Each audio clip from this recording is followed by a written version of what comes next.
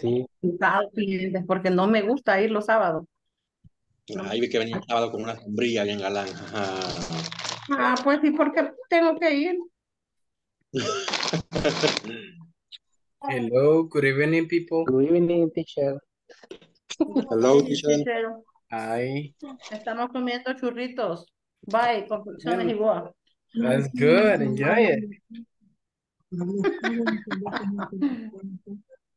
Yo también estoy comiendo eso. That's great. That's great. So, how are you today, guys? It seems like you're like a little bit happy. Espérate, aquí tengo calzones a mi calzonera. No haga que perde. Y es la de mi cama No que sé, voy a buscar fíjate. chuchero yo. Guarda. Qué enojada está. ¿Qué necesidad teníamos de saber? Pero vamos a ver, no para tiene del pelo, el chita pasmada.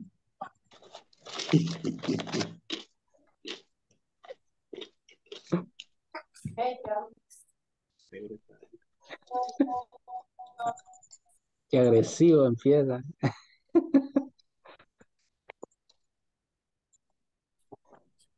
Okay, and that's the reason why I told you guys to turn off your microphone, right? Y por eso es que les digo, people, right? Ey, se nos fue la refri. And that's why I'm telling you guys, right? To turn on your, turn off your microphones. Hey, ¿qué pasó con, what happened to Norma?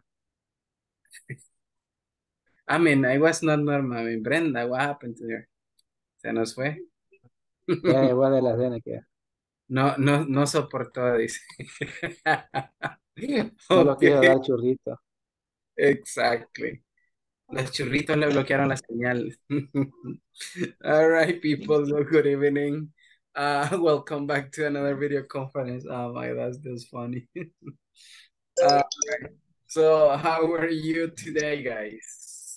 Basically, we are in the class number 19. That it's awesome. So we just got tonight and tomorrow, and basically we're gonna be finishing this module, guys. Qué rápido siento que pasa el tiempo, guys. It's just today and tomorrow y terminamos el módulo. That is more than excellent, people. Right? BECAS. Yeah, that is cool, people. So, but tonight, guys, I do really want the participation of all of you in the activities that we're going to be developing, okay? So, this is like the dynamic that we're gonna be getting on tonight. So just give me 1 second. I don't know why this thing is not loading.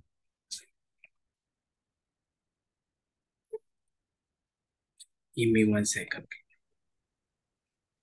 Se le fue la señal a Brenda. Y Ajá. So that's the reason why she got disconnected. churrito. ¿Y Paulina será que ahí está? O también se le fue la señal desde antier. No, acá estoy. Ah, Acá estoy. ok, perfect.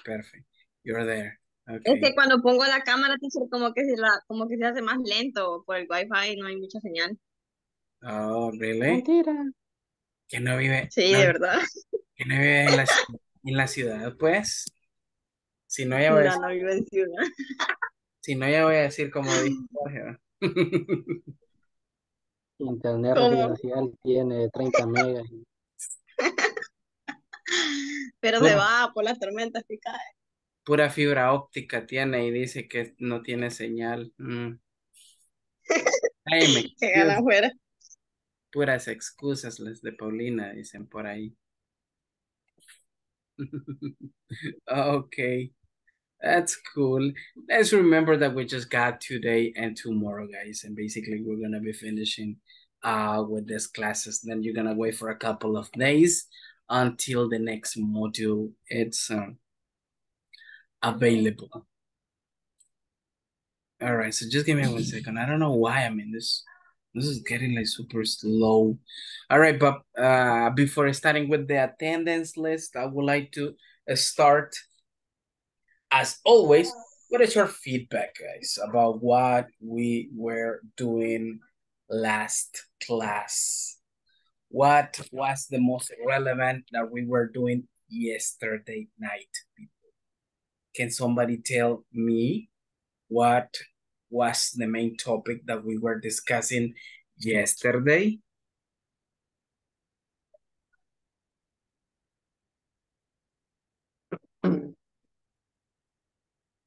Gerunds. Ah, okay, good. Give me 1 second. No tengo señal alámbrica, teacher, se fue la luz. Ah, Jesus, se le fue la energía. Ahora es... Ahora es Bueno, que se le fue la energía. Okay. All right, there you go. So yesterday, one of you said that we were discussing gerunds, right? Good. What is a gerund, people?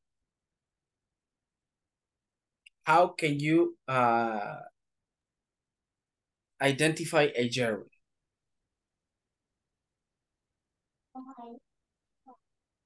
According to what we were discussing yesterday, what is a gerund?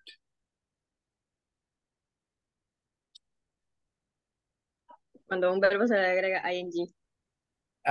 When a verb adds ing to the end. Okay, very good. ¿Cuáles son las 3 funciones que vimos sobre los gerunds ayer? Can somebody mention those 3 functions that we were discussing yesterday? Gerund Gerund as as subject. subject, gerund after Gerund some after some verbs. Gerund after after preposition. Okay, very good, very good. Now, vamos a hacer preguntas a los que tienen la cámara apagada. Vamos a tomar ahora como más como más relevance, the ones who got the cameras off, para que me participen más, ¿no creen? Creo que es justo, right? Rapidito la aprendió Brenda. Uy, Brenda, hello. Le volvió la energía. Volví, yo les dije que me Okay, habían mandado okay. el limbo. Okay, that's great. Let me see. I'm gonna start with Leonel. All right, Leonel, can you give an example of a gerund as a subject?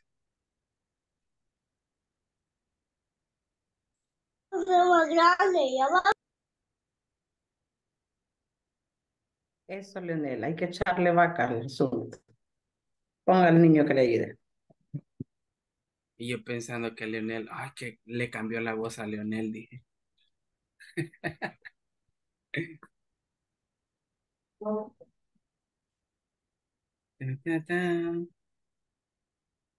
I think Leonel is off, so they got issues with the kid.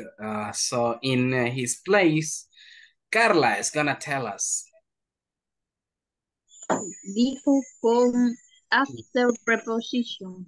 I need an example, Carla, of a gerund acting like the noun, like the subject of a sentence.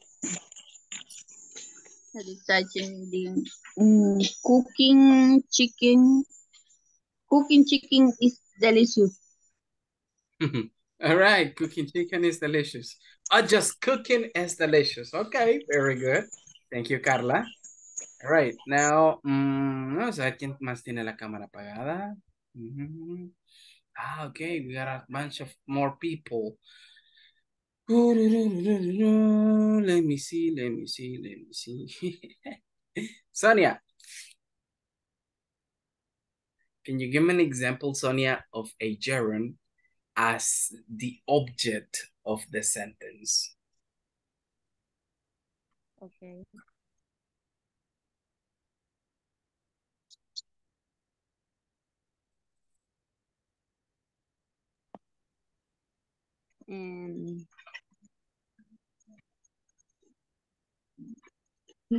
Sending the emails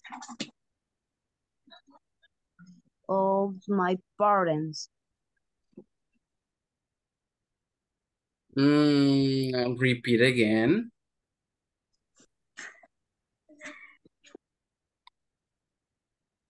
o...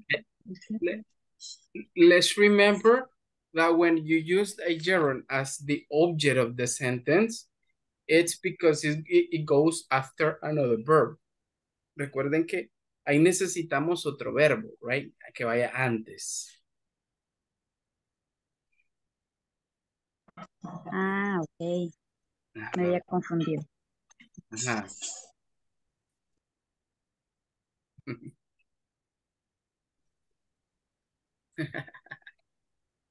No hay cómo formular algo, teacher, me quedé, me bloqueé. De los ejemplos que hizo ayer, Permíteme entonces, gracias por la ayuda. All right, let me see. Estamos con nuestra ropa de indígena, dice Carla.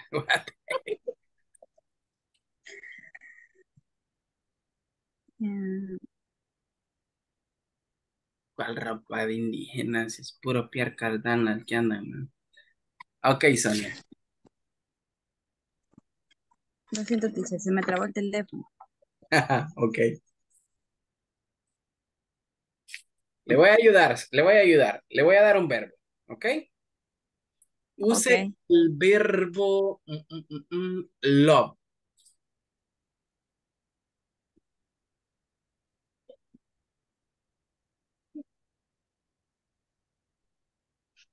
Love. Yes. Usemos el verbo love.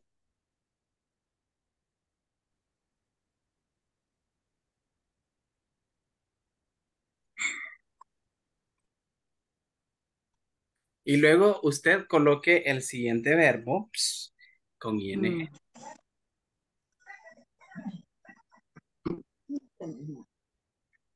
I love studying in my house. Okay, I love studying in my house. ¿Realmente ama estudiar en su casa o le encanta estudiar en su casa? Sí. Ustedes le creen, people. Es muy diferente, no tengo que andar en ninguna institución y alguien pase, me golpee, le haga mala cara, algo. Bueno, aquí nada más apaga la cámara, ¿verdad? Me Y conoce.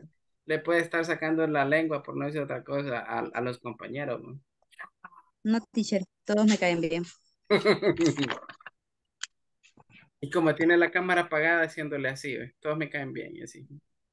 A la mayoría casi les hablo. Casi. Ya los conozco y me conocen. Ok. Interesting. Sí, Ok. sí, All right. a Dennis también lo conozco. Really? Okay. Here you go. Sí.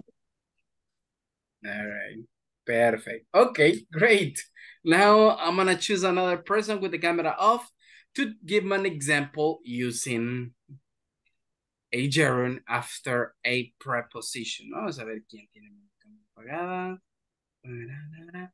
Selena. All right, Selena, can you give me an example using a gerund after a preposition?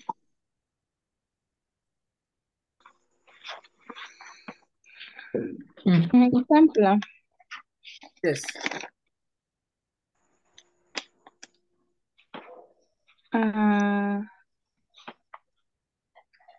Singing is good for the soul.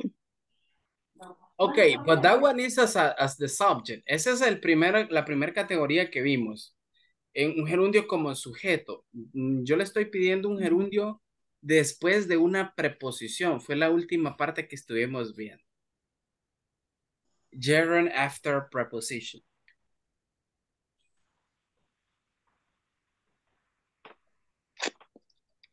After.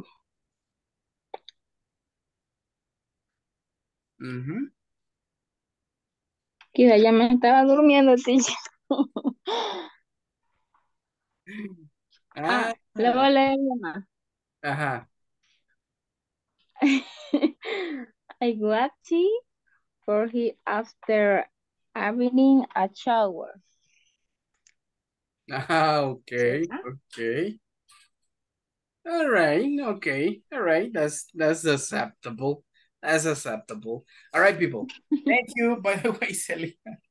If you guys remember, yesterday, we were working in a couple of activities related to the gerunds, but we were practicing the conversation and we were doing the exercises, but we didn't check them. If you remember, we didn't even practice the conversation.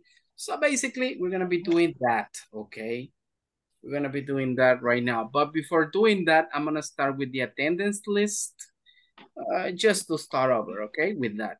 So just give me 1 second. Let's download this one.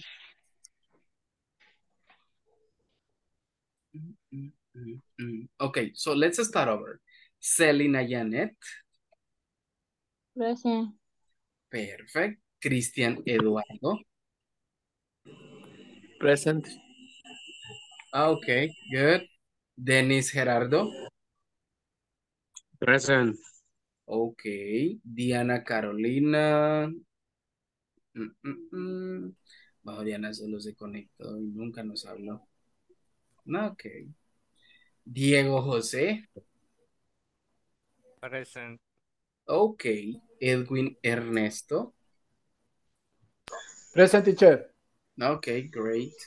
Edwin Leonel. Present, teacher. Ok, good. Evelyn del Carmen. Present. Ok, great. Griselda Jamilet. Here. All right, nice. Jorge Antonio. Present. Very good. Karen Lisette. Here. Carla Patricia.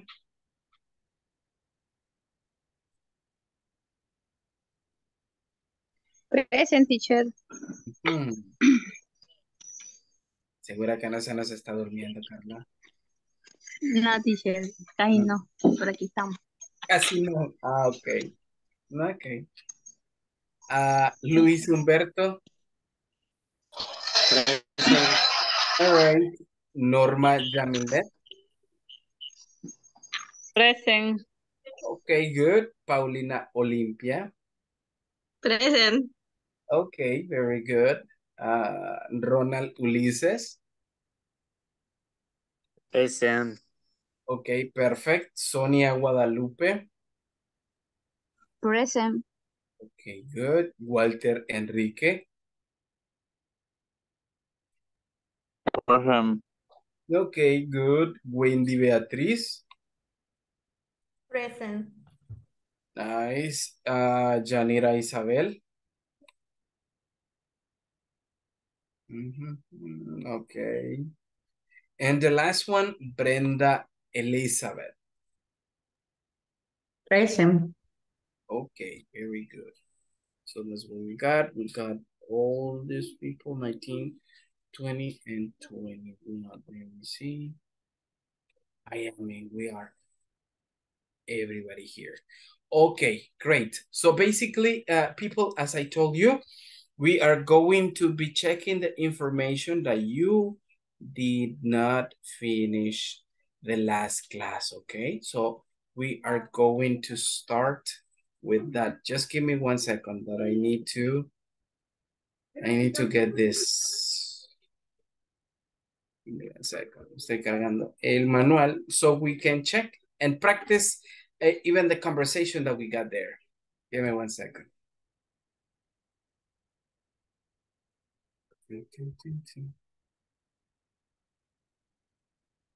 All right, so just give me 1 second, guys.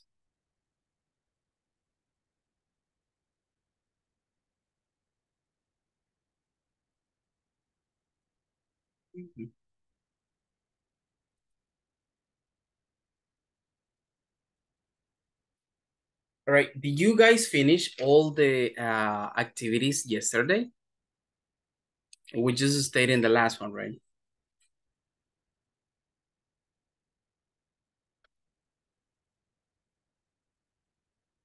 Where is the activity?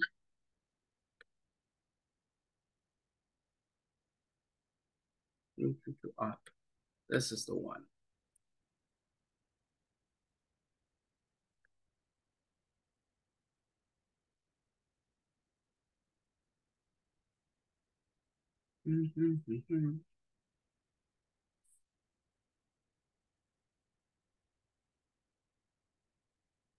Okay, so basically this is, give me 1 second. This is the conversation that you guys were practicing yesterday, but we couldn't finish, right, because of the time, right? So now we are going to be practicing this short conversation as we were doing it in groups, okay? So, but if you guys remember yesterday, you were practicing this in groups of 3. So like right now, what we're going to do is just to choose a random pair to participate in the reading, okay? And I would like the help of Parrilla and let me see, Jorge. Can you guys help me out practicing the conversation? I want to listen to you reading the conversation.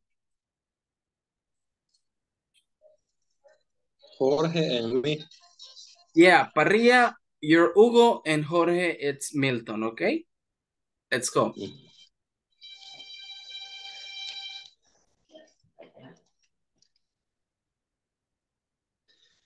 Okay. The sales were not so good this month. Therefore, increasing our sales is our target this month.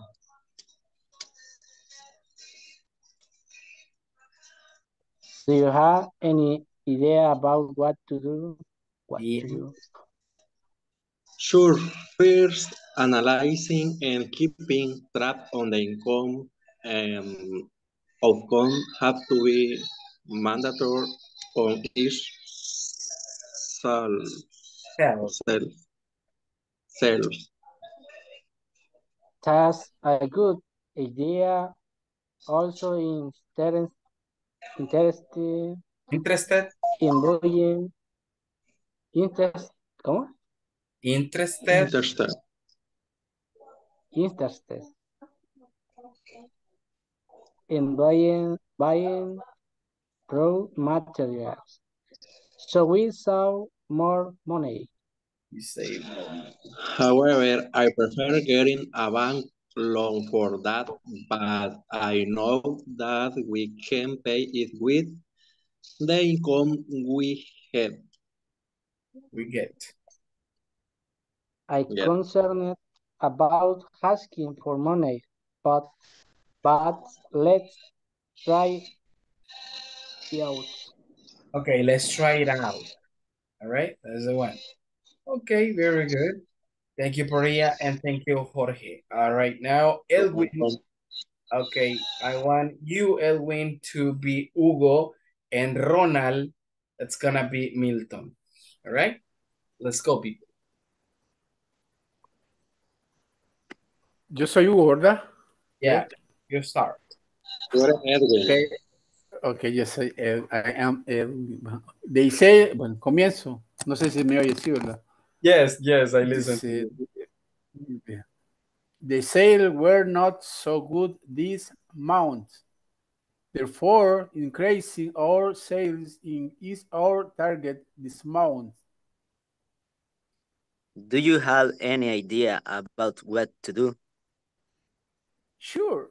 First, analyzing and keeping track on the analyzing and keeping track on the incomes and outcomes have to be mandatory on each sale.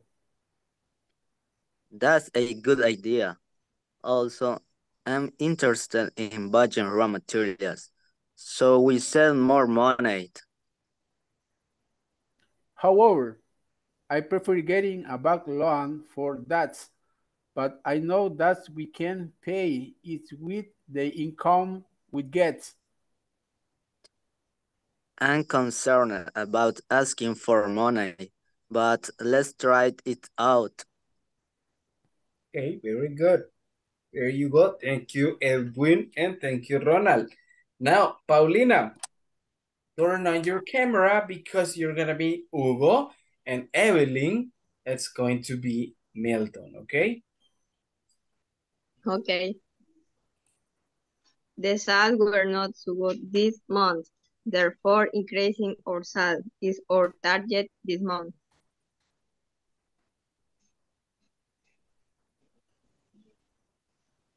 Evelyn? Yo. Yes. Oh. Do you have any idea about how to do? Sure. First, analyzing and keeping track on the incomes and outcomes had to be mandatory on each sales. That's a good idea. Also, I'm interested in buying raw material, so we save more money. However, I prefer getting a bank loan for that, but I know what we can pay it with the income we get.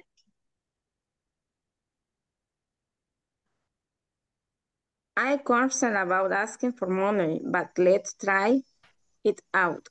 Okay, but let's try it out. Okay, thank you, Evelyn. And Paulina, now, Carla, I need you to help me out with Dennis. Yeah. Pues.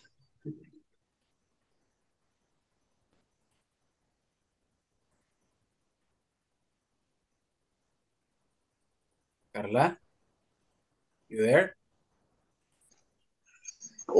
Como dijo, teacher, aquí estoy, pero no. I mean, you're Hugo. going to be Hugo and Dennis is going to be Milton. Okay. The sales were not so good this month. Therefore, increasing our sales is our target this month.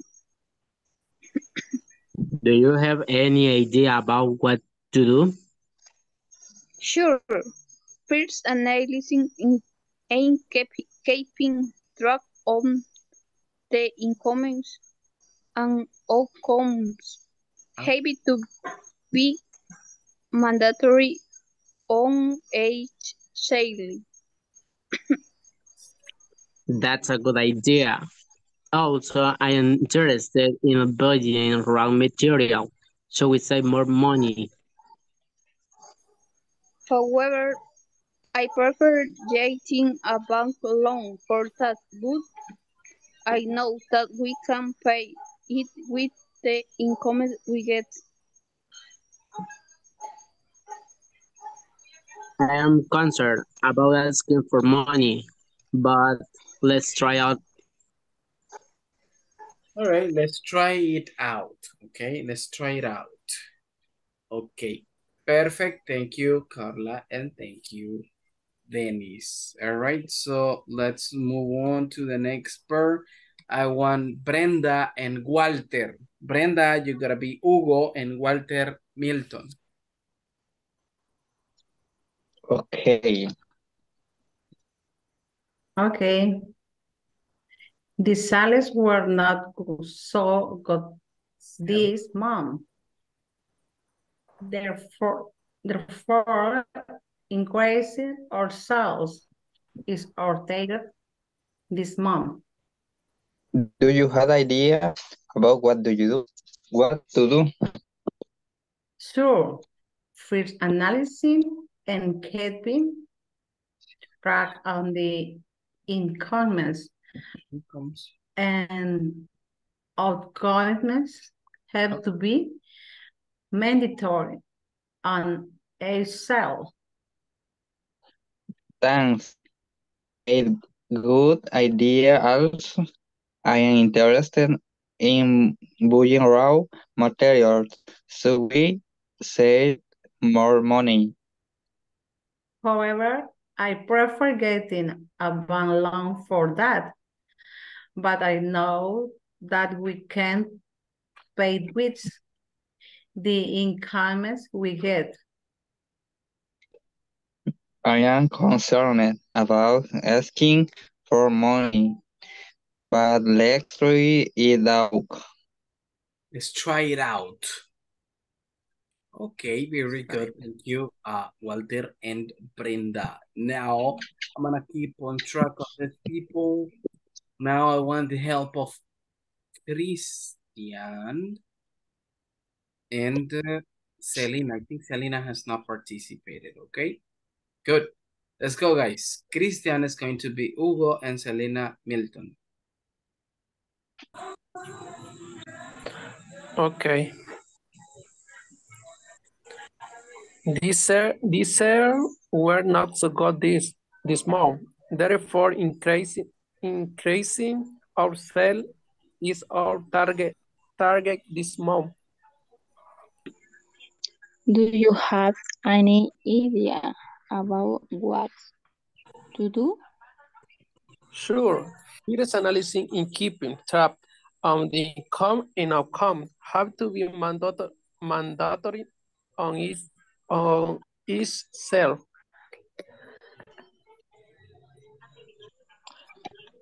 That a good idea. Also, I interested in buy raw material, so we save more money. Save more money. However, I prefer getting a bank loan for that, but I know that we can pay with the income we get. I'm concerned about asking for money, but let's try it out. But let's try it out, okay? All right. Try it out. Okay, there you go. Thank you, Selena and Christian. Now we're gonna move on. Now it's gonna be Norma and Leonel.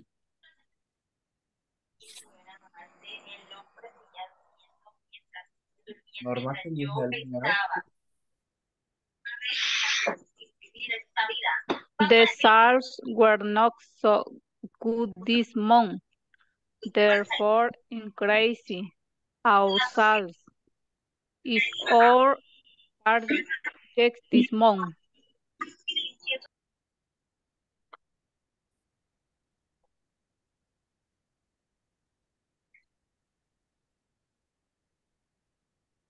Leonel, are you there?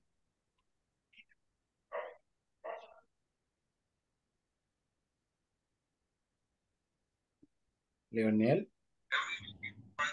Teacher, do you have any idea about what to do? Sure, first analyzing and keeping track on the incomes and outcomes have to be mandatory on each child. That's a good idea. Also, I am interested in buying raw material, so we save more money. However, I prefer getting a bank loan for that, but I know that we can pay it with the income we get. I'm concerned about asking for money, but let's try it out. Okay, very good, but let's try it out. Thank you, Norma and Leonel. All right, now let me see if I got another person here missing. Oh yeah, it's missing. Griselda. And Sonia, did you participate already? ¿Ya participó, Sonia? No, teacher. Okay, perfect. Griselda, it's going to be Hugo, and you, it's going to be Milton, okay? Okay. Perfect.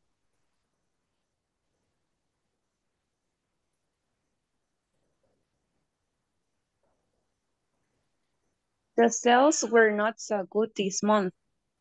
Therefore, increasing our sales is our target this month. Do you have any about what to do? Sure. First, analyzing and keeping track on the incomes and outcomes have to be mandatory on each cell. That's a good idea. Also, I'm interested in buying raw materials. So we save more money.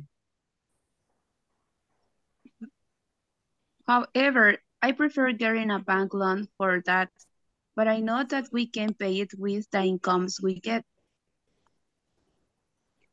I'm concerned about asking for money, but let's try out. Try it out, okay? Try it out. Okay, very good. Thank you, Sonia. All right, and Griselda. All right, now we're gonna move on. Let me see. Diego, you haven't participated, right?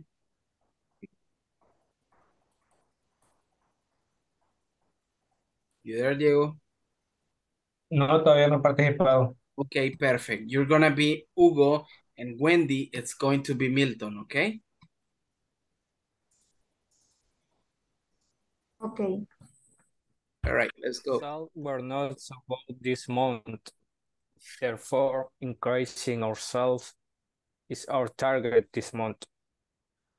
Do you have any idea about what to do? Sure, first analyzing and keeping track on the incomes and outcomes. How to be mandatory on each cell. That's a good idea. Also, I'm interested in buying raw materials so we save more money. However, I prefer getting a bank loan for that, but I know that we can pay it with the incomes we get. I'm concerned about asking for money, but let's try it out. Let's try it out. Okay. Try it out. Very good. Let's try it out. Okay, very nice. I think you guys were the last part on participated on this part. Now let's jump into the question. Okay, on the category that we got there, the questions forms. Let's go down. Now, Jorge, read the question number 1, please.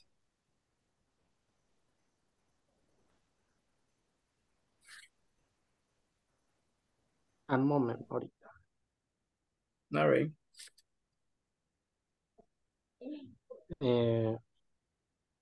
Increasing our sales is our target this month.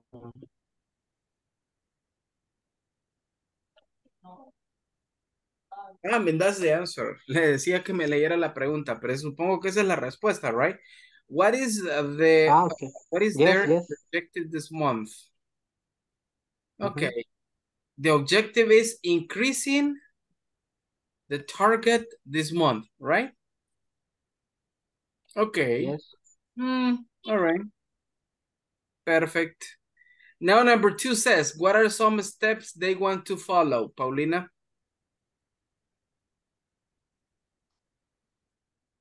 First, analyzing and keeping.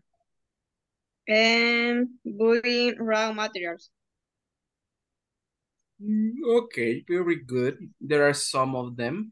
Nice. And number 3 says, what is one of them worried about? Carla?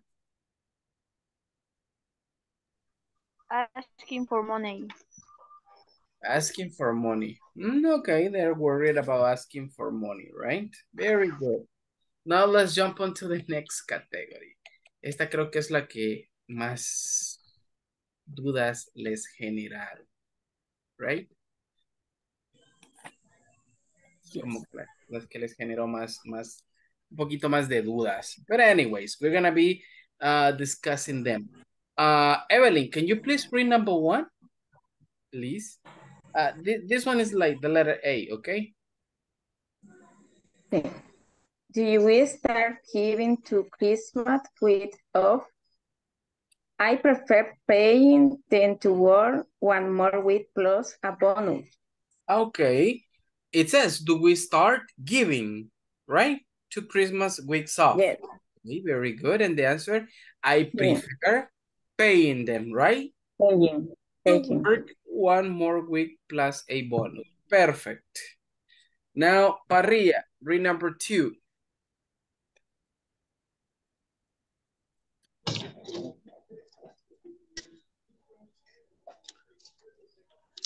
Are you interested in having new ideas for product? Yes, I am. Do you have? I love getting some. I love getting some. Okay, very good. Very good. It says, are you interested in having new ideas for products? Yes, I am. It says, do you have? I love. And in here you got getting some. Very good. Thank you. Thank you. Now, number 3. Let me see who. Griselda.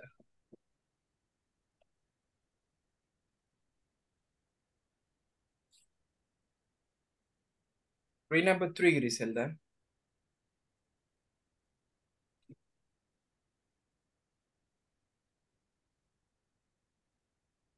Paying salaries to employees each month is our priority. ¿Cómo se dice? Priority. Prioridad. Priority. Priority. Okay, you said priority. Providing, right? Providing. Okay, there you go. I totally agree with that. Besides, hiring new workers has to be another one. Okay, very good. I totally agree with that. It says, besides, hiring new workers has to be another one. Okay, perfect. Now we are going to... Esta tengo duda. One. Okay. Vamos a ver si es cierto. Okay, Brenda, let's read.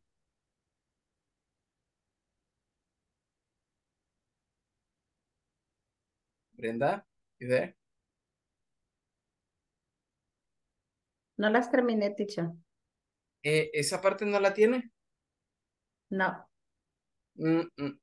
Okay, let me see who can help me out with that. Wendy, can you please help me out with number 4? No estoy segura, pero lo voy a decir. Ahí me corrigen. Okay. Are you worried about asking the bank for the new loan? Okay, very good. That's correct. Sigo. Yes. Not really. I'm more concerned about selling the new product to pay the employees. Okay, perfect. People, basically this information that you got here, esta pequeña información que tienen acá de esta actividad es básicamente el ejercicio de la tarea, si no me equivoco, número 18. Right? So this is like the homework, right? Esta actividad básicamente está plasmada como la tarea 18. Okay? Just for you guys to take into account this, okay? All right. Now we're going to stop sharing this because now, people, I am going to introduce, oops, what happened here? I am going to introduce the new topic that we're going to be discussing the rest of the class.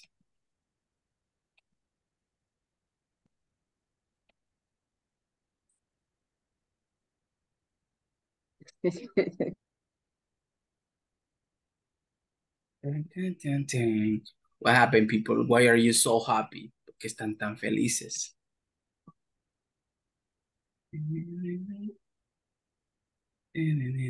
Compartan.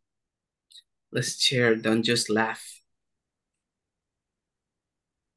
Es que se ve que Evelyn quería anotar la respuesta y no la alcanzó a anotar, quizás. Ah, ok. Sorry, Evelyn. No, me reía porque en la primera era asking, pero yo le había puesto getting. Por eso me reí. Ah, la primera de la número 4. Sí, yo le Ah. había puesto getting y es asking. All right, so then. Okay, very good. Now, people, we are going to start talking a little bit about this topic, how to use zero conditional. ¿Alguna vez habían escuchado esta estructura? Zero conditional. No. This is the first time. Primera vez que escuchan este tema. Yes. Yes. All right, perfect. ¿A qué nos referimos con un zero conditional? Básicamente, and I'm gonna say this in Spanish for you to understand better. Básicamente, cuando hablamos de un condicional es cuando hablamos sobre una causa y un posible efecto que pasara si desarrollamos un evento. Por lo general, utilizamos dos palabras claves para una estructura así. La primera es when, right? Como la W es word, when. Y la segunda es if, que significa sí, pero de condición, right? So there's a cause and effect. So we're going to be discussing how to create those situations in the sentences, okay? All right, so we started with the review from the previous class, algo que acabamos de terminar. Now we're going to continue with the zero conditional explanation. You guys are going to give a couple of examples, then we're going to go to the manual to start with some exercises, and then we're going to check those exercises, okay? And now let's start with the zero conditional. Any volunteer people to help me out reading? ¿Algún voluntario que me ayude a leer?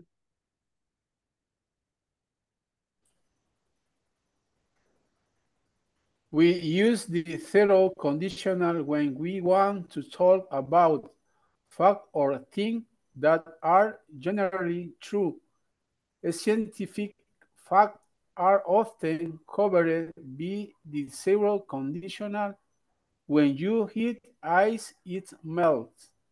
Okay. Or melts. Melts. Here you go, people. As it says in here, listen, we use the zero conditional, it says, when we want to talk about facts or things that are generally true.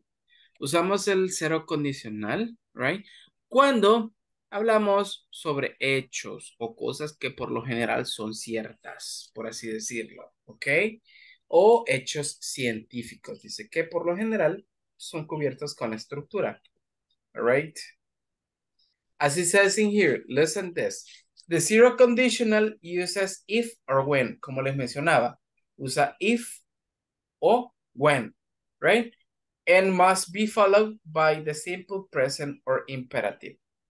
Una forma bastante sencilla de crear esto es que en ambas oraciones, porque lo que vamos a hacer son dos oraciones, en cada ejemplo prácticamente, las dos van a ir en simple present, en presente simple. Eso es bastante sencillo, por así decirlo, a comparación de las otras estructuras. All right. I don't know, people, if you're copying this. ¿Están tomando nota? Yes. Teacher, sí, teacher. Yes.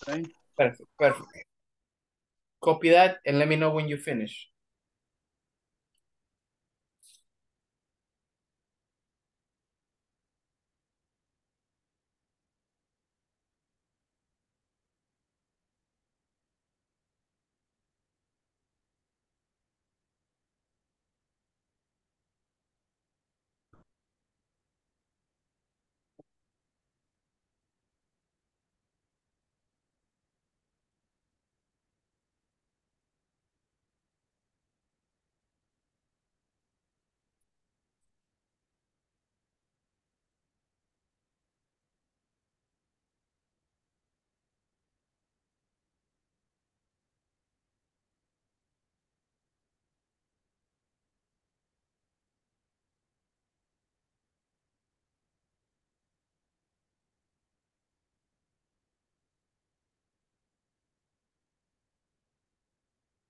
Mm.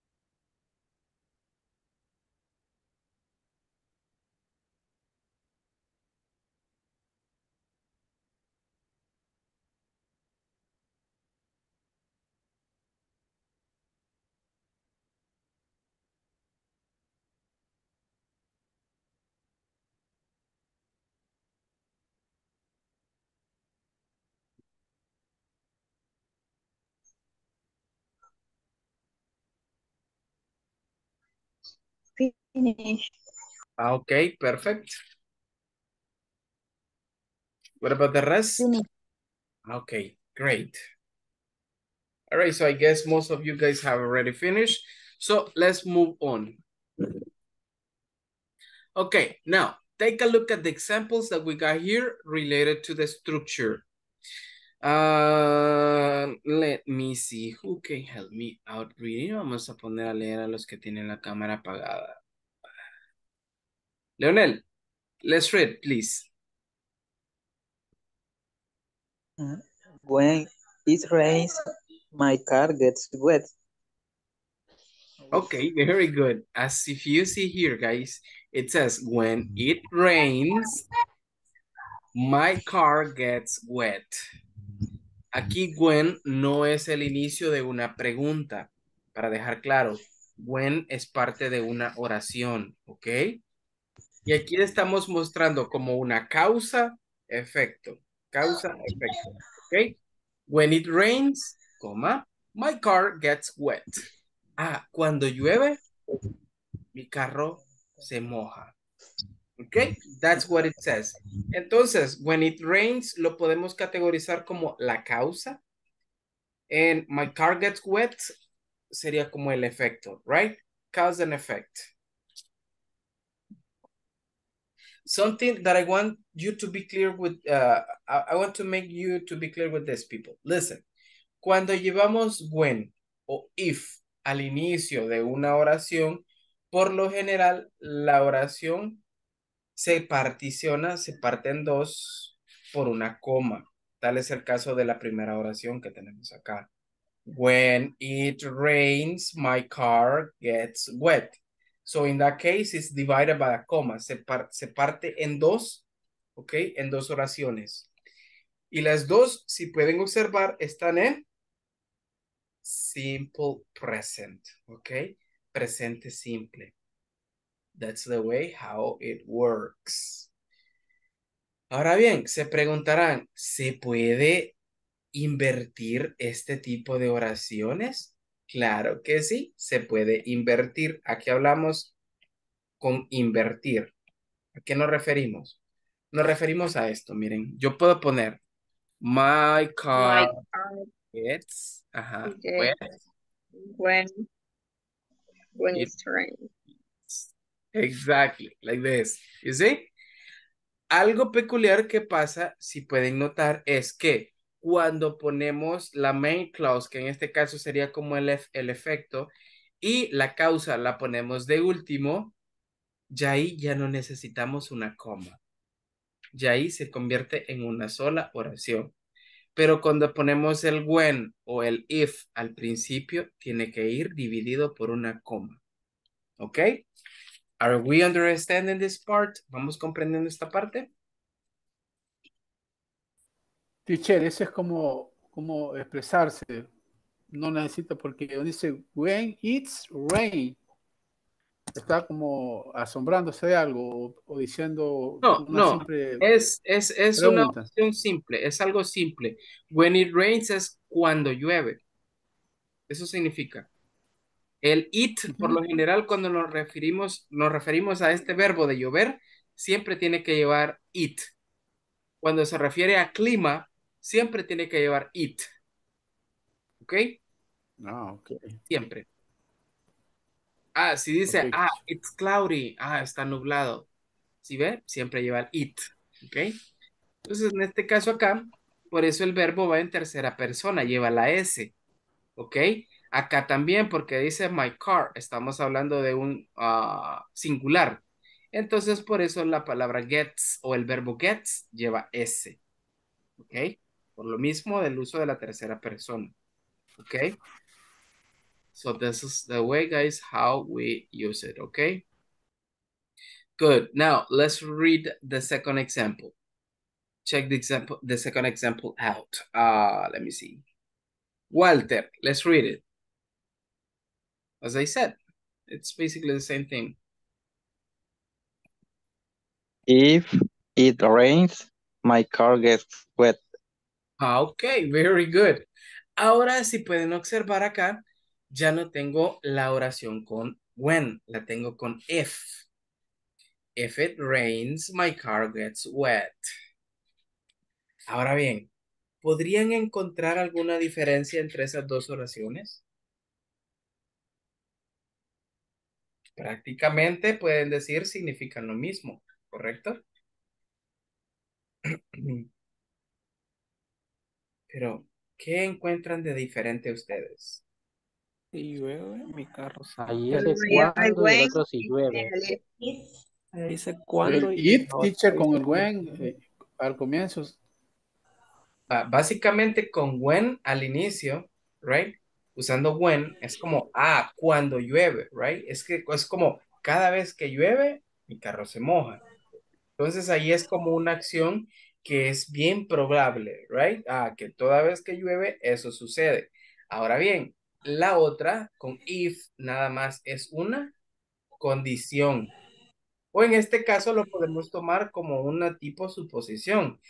If it rains, cuando llueve, right? Es al inicio. Y aquí es si llueve. Si llueve, mi carro se moja. Entonces aquí es más que todo algo como a supposition, in this case. Aquí es como una condición, right? Más que todo. Con un toque de suposición. Okay? So this is the way how we got it here. Las dos están encaminadas a lo mismo, solo que con diferentes palabras. En este tipo de estructuras, people, solo estas dos palabras son aceptadas. When and if, para denotar condición, ¿ok? All right, so let's read another example here. Dennis, let's read.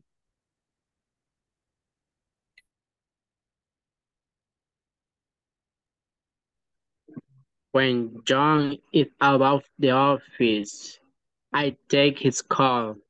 All right, so you see, in this case, as it says, when John is out of the office, I take his calls. Cuando John está fuera de la oficina, yo tomo sus llamadas. Esto meramente es algo causa-efecto, right? De algo propio, de algo verdadero, de algo que sucede cada vez que esta persona sale. ¿Ok? Good. Y acá es si en un dado caso esta persona sale, entonces yo tomo las llamadas, ¿ok? Aquí es si en un dado caso, no es cuando él sale. Entonces quiero que entiendan más o menos esa función de diferencia, ¿right? Que una es, cuando sucede cada acción. Y luego en la otra con if es si sucede, right? Si sucede la acción. So this is like the way. And we got it like that, right? If John is out of the office, I take his calls. This is like what do I want to explain. Check this out. Esta es como la estructura, por así decirlo, de las dos oraciones. Tenemos la if clause, que expresa condición, y luego tenemos la main clause, que es el resultado. Causa, efecto, por así decirlo.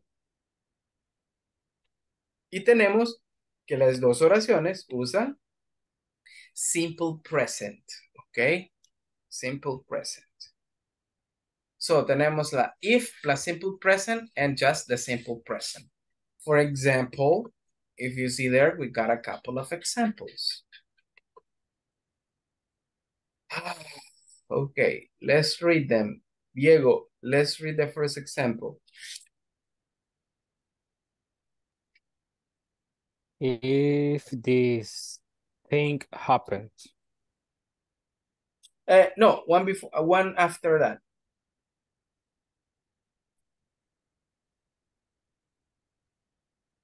¿Qué quiere que lea? ¿El ejemplo o qué? El que sigue después.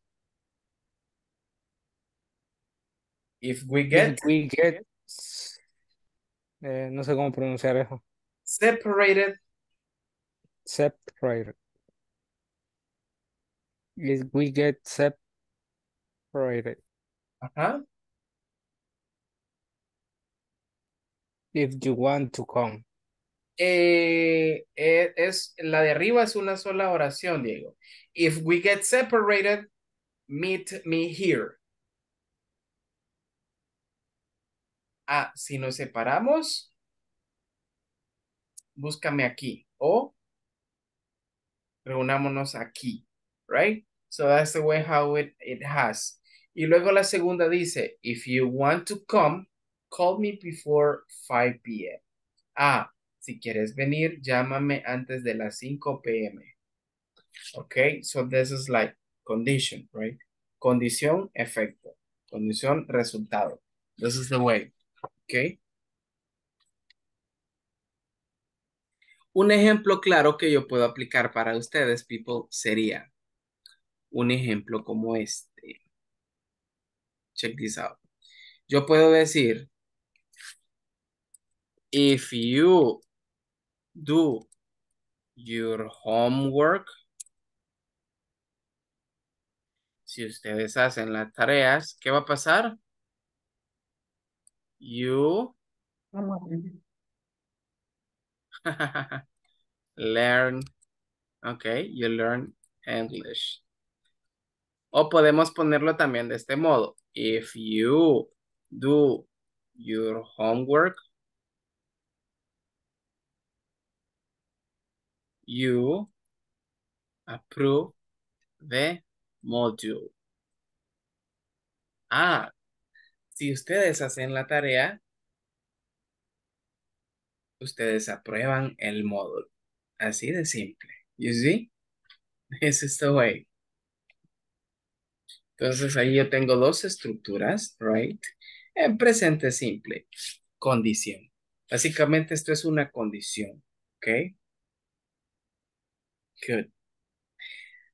Do you guys have any question? Hasta acá tenemos alguna pregunta.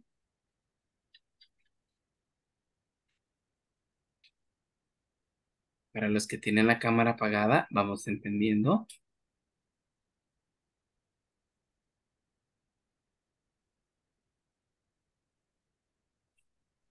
People, are you...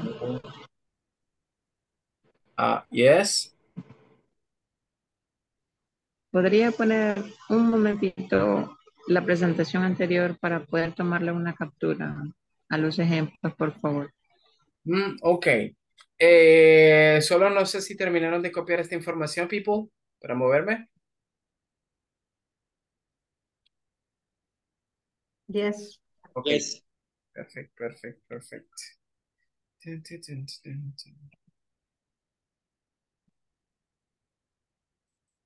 You said one before, right? That's one?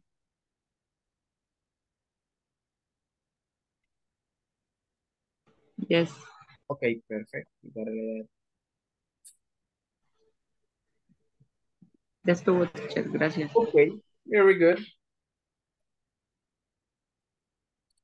All right, tenemos unos extra examples in here, pero como nadie me contestó de que si todo estaba claro, debo suponer que todo está súper claro. And that's excellent. ¿Me podrían dar un ejemplo de esto, por favor? Hablemos sobre una condición sobre ustedes. Yo puedo decir, if I have money, I go out. Ah, si tengo plata, pues salgo, right? There you go. So that's una condición, right? That's a condition. Good. Can you give me an example with that?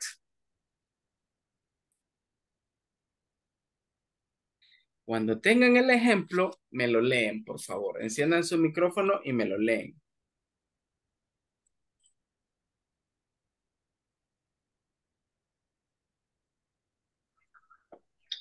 Teacher, una duda. Yes. No necesariamente tiene que llevar, ¿cómo se llama? Verbos. Verbos. Sí. Tiene que llevar verbos. Sí. Sí o sí tiene que llevar verbos. Las dos oraciones tienen que llevar verbos. Por obligación. Ok.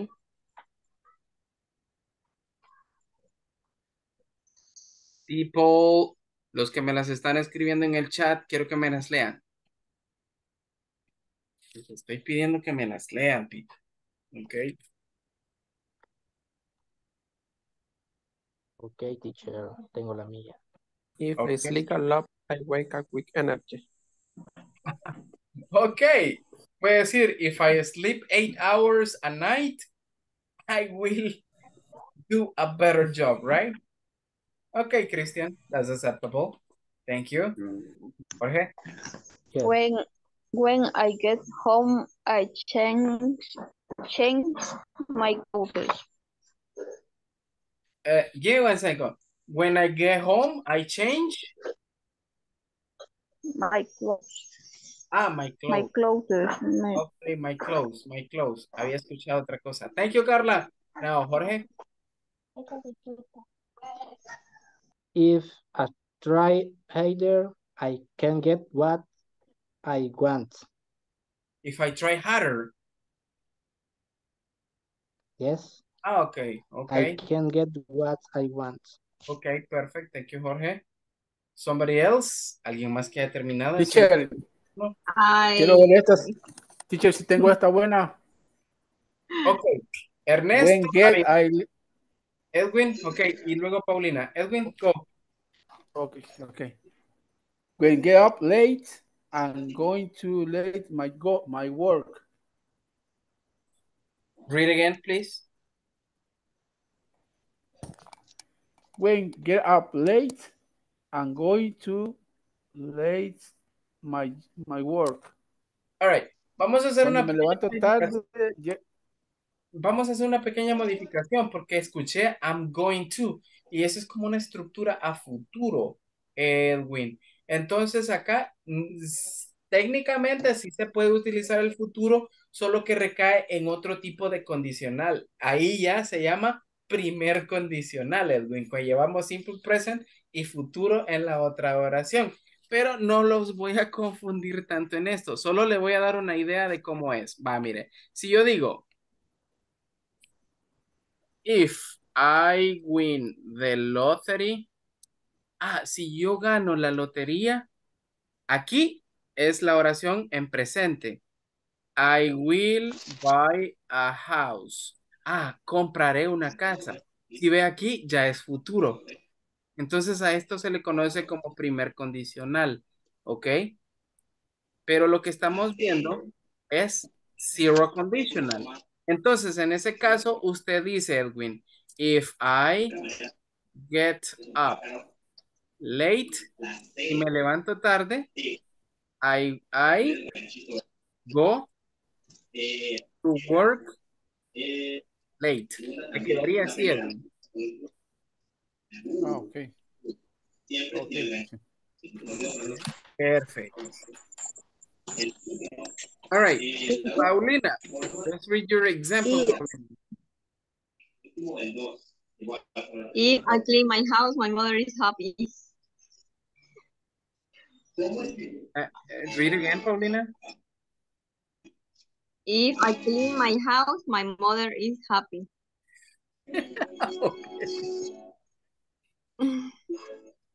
Si limpio la casa, mi mamá se pone feliz, dice Paulina. Ah, bueno. Ok. Interesting. All right, there you go. Okay, let me see. I'm gonna close these people up. Okay, Walter. Usted me lo escribió, Walter, en el chat. Léalo, por favor.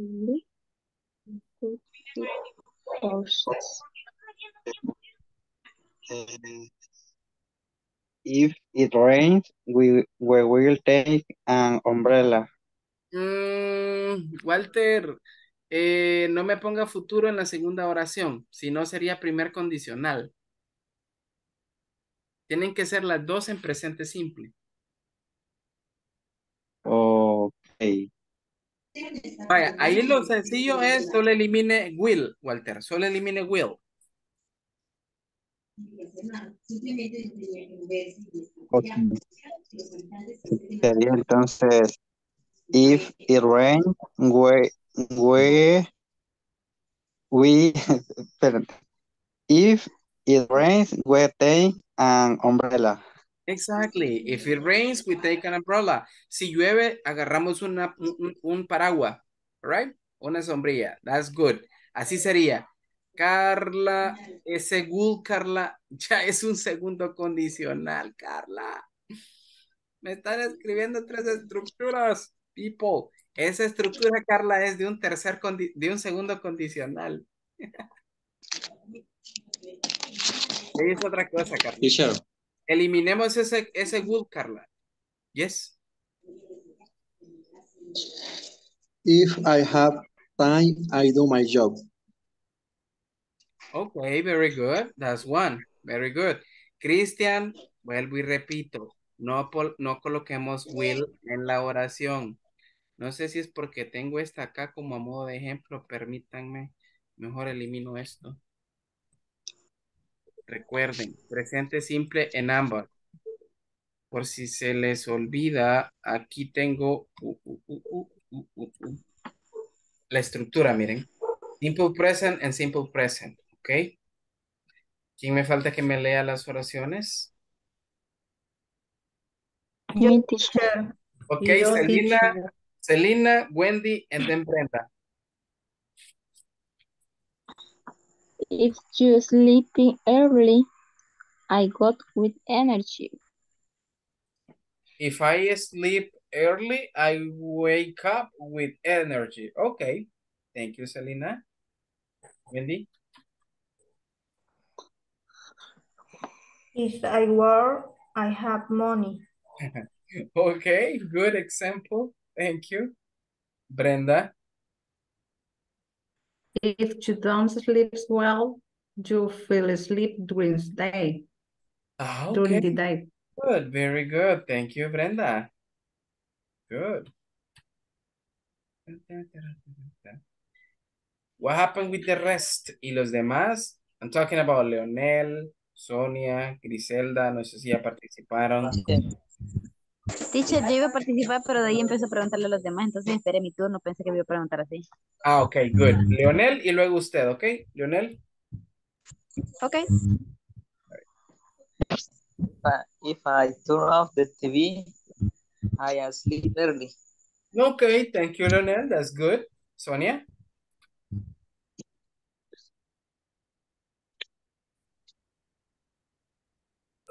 If I play soccer in my house at 5 p.m. Okay, very good. Thank you, Sonia. Christian dice, if I eat, I am happy.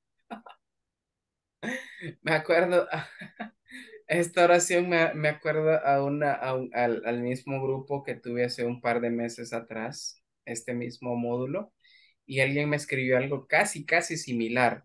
Decía, if I eat, I am hungry. Obviamente, si está comiendo es porque tiene hambre. All right, now, who is missing here? ¿Quién me falta, people? Who said me? Ronald. Ronald ya estuvo. Justamente a preguntarle a Ronald igual. Ronald. Bien chero. I hate you, parrilla. Es por su bien para que participe. Es más, deme 2 oraciones por quedarse de último. If you touch fire, you get burned. Ah, okay, good. Give me another one. If you mix blue and yellow, you get green. No me las está leyendo de internet, ¿verdad? No, me quebré el cabeza por hacerlo. What? Okay. Perfect, Ronald. Very Solo good. las tenía en español en mi cabeza, pero no ya como. Ah, okay. Perfect. So, but basically, this is like the way how it works, people. Listen, causa, efecto. Recuerden, okay? This is like the way how it works. Condición en una y el resultado en la otra. So we got a series of extra examples. Check them out. Listen to this. Carla, because you're sleepy, read. Hay people. No te sé de qué manera la cabeza. Ah, If people ate too much, they get fat. all right, check this out. If people eat too much, they get fat. Si las personas comen mucho, se engordan. Mentiras no son. Y la comida es rica que vamos a hacer. Exactly. A excepción de esos, ¿verdad? Que son así, comen y nunca engordan. Wow, qué envidia. Así era yo, pero siempre hay un momento que engorda. Bueno, eso sí, supongo que sí. My God. All right. Nosotros si huelemos 4 pupusas nada más, con el olor engordamos unas 5 libras. That's sad. Huelemos. Si olemos, valemos. Brenda, read. Ya lo está corrigiendo en español. Olfateamos. No, es que no es por el término de oler, sino es que no solo las huelemos, nos las devoramos. Ay, exactly. Oh, Jesus. We're just getting If apart. you touch a fire, you'll get burned. Me dijo que leyera, ¿verdad? Yes, me suena conocida esta oración. ¿Dónde escuché esta oración? A ver, teacher.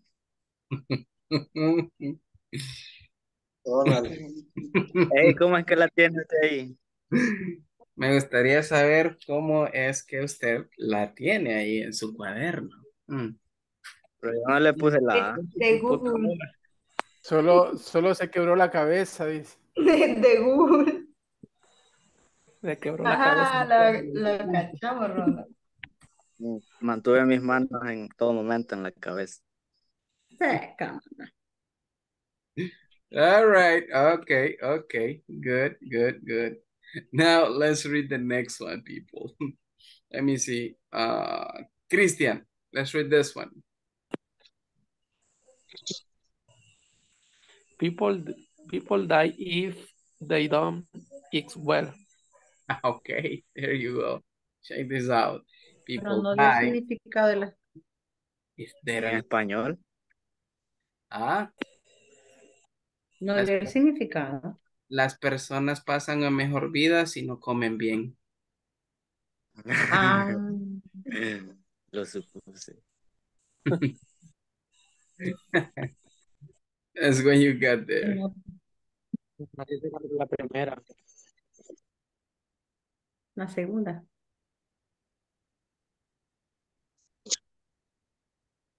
All right. Now, all right. Let's move on to this one. Diego, let's read this one.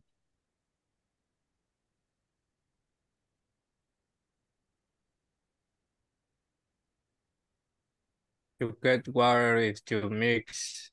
¿Cómo se pronuncia eso? Hydrogen. Hydrogen and oxygen. Oxygen. Okay, there you go. Okay, if you see, both sentences, guys, are in simple present, right?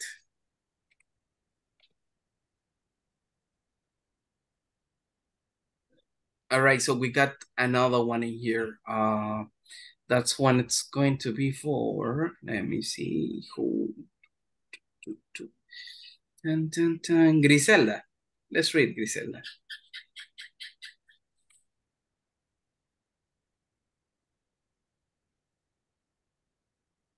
La última.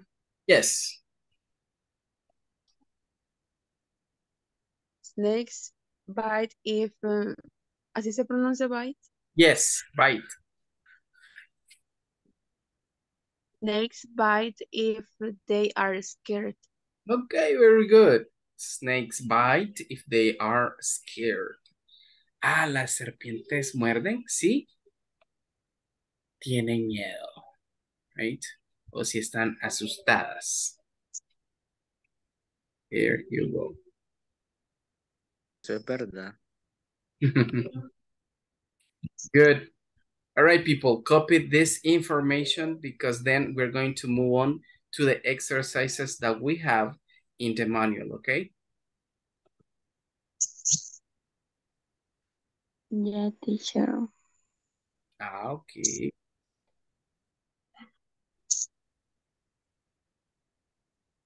What about the rest? Bueno, sí, creo que los demás ya igual. Ya copiaron esto, right? Okay, so I'm gonna stop sharing this information and then we're gonna go over the manual, people. I'm gonna stop sharing this.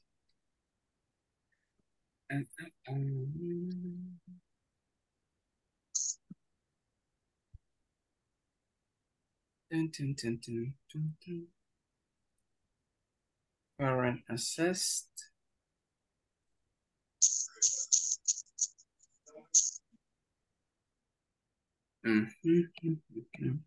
Okay, I want you to go to this page.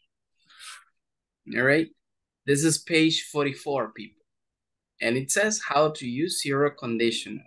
You got if and you got when over here. You see? This is like the way how you got it. If you see in the examples in here, guys, you can get it as a question form also. For example, what do we do if we have very low assets? Where does your family go if they need a loan? Ah, this is easy, right? ¿A dónde vamos? Dice, si necesitamos un préstamo.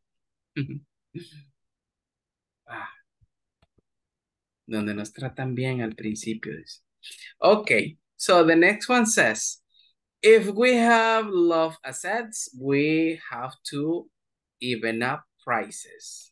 If we have to even up prices, we have low assets. Si ven, es básicamente invertir las oraciones como estábamos trabajando, ok, y mencionando en los ejercicios, bueno, en los ejemplos que teníamos en la presentación. All right, what do I really want we to focus on, people? It's in this part. Acá es donde quiero que nos enfoquemos más, right? So you got those ones. What do I need from you here, guys? It says, complete the sentences using the words provided and correct the verbs. For example, dice acá, if I, y luego tienen un verbo en paréntesis. Este verbo lo van a colocar acá de modo adecuado. Al igual acá tienen be, lo vamos a colocar acá de modo adecuado. How come? ¿Cómo así? Check this out. Check this out here. If I wake up late, I am late for work. So you see, this is the way how we are going to be doing this information, okay?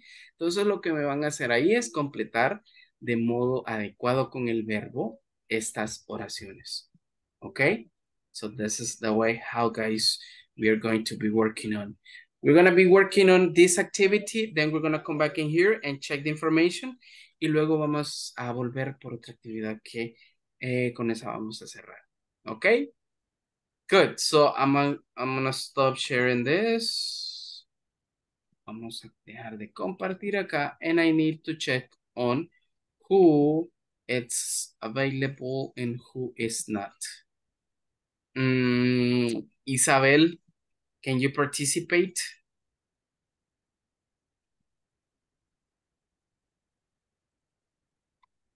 Sí, teacher. Ok. Es que leí la palabra oyente ahí. Norma. What about you, Norma? Sí, teacher. Ok, perfect. Si todos podemos participar, entonces... 19. Teacher, Yes. yo puedo participar, pero siempre me sale principal. Acabo de ingresar nuevamente porque me sacó Zoom. Yeah. Ok, Sonia, thank you for letting me know that. Okay. Gracias por avisarme.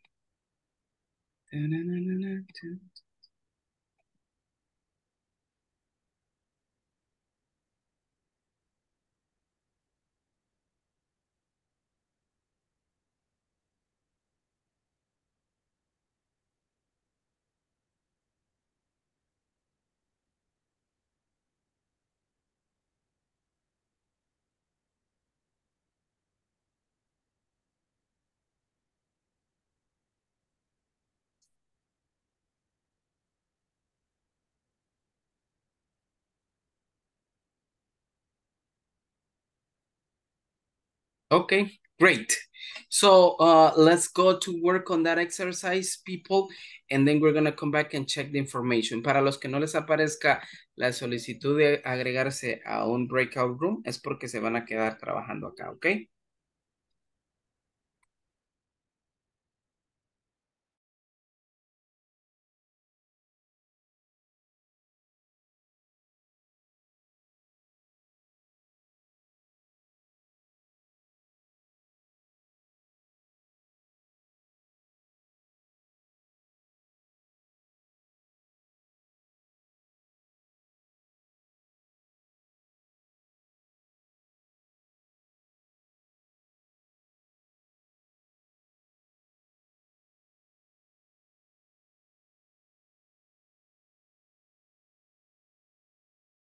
All right, people, let's try to join.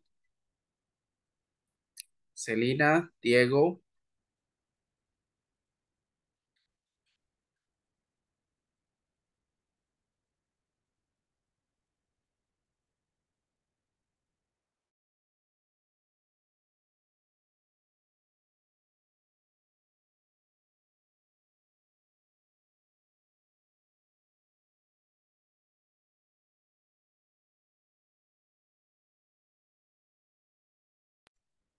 Hola.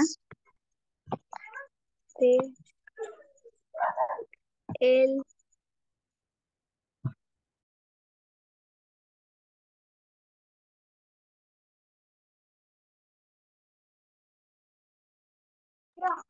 Hola. Olis. Hola.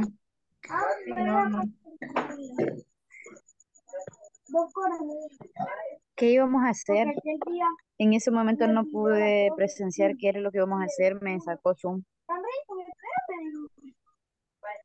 Completar las oraciones. Me da 2 horas para Completar las oraciones. Bueno, creo que quizás no las viste. Yo ni sé qué página era. No escuché. Voy a buscar la página. Casi siempre logro dar la página, pero hoy no escuché nada bien Page raro. 44, people. Page 44. Thank you, teacher. Okay.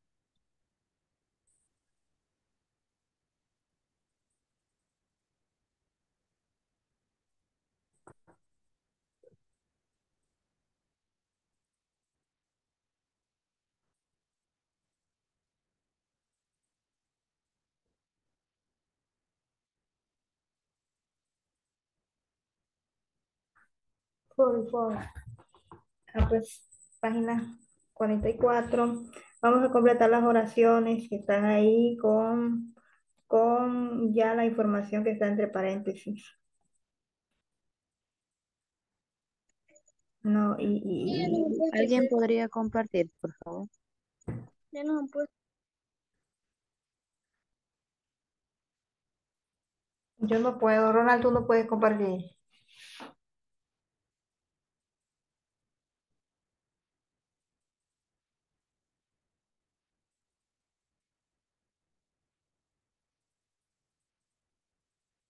Ronald. Ronald. Yo no puedo Ahorita. porque Ronald. no estoy desde estoy con el teléfono. No estoy en la clase desde el teléfono. Yo estoy en mi teléfono, pero solo medio movimiento hago y ya no puedo seguir normal.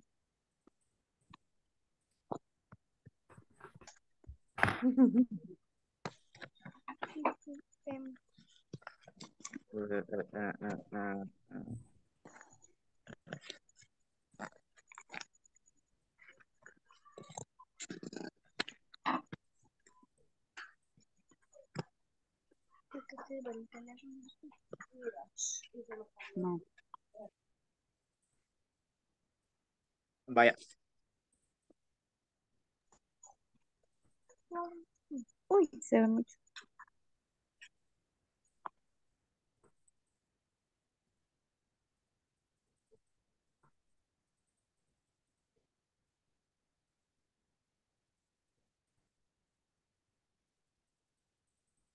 Se ve ahí. ¿Sí? Logran ver. Sí. Ahí se ve mejor.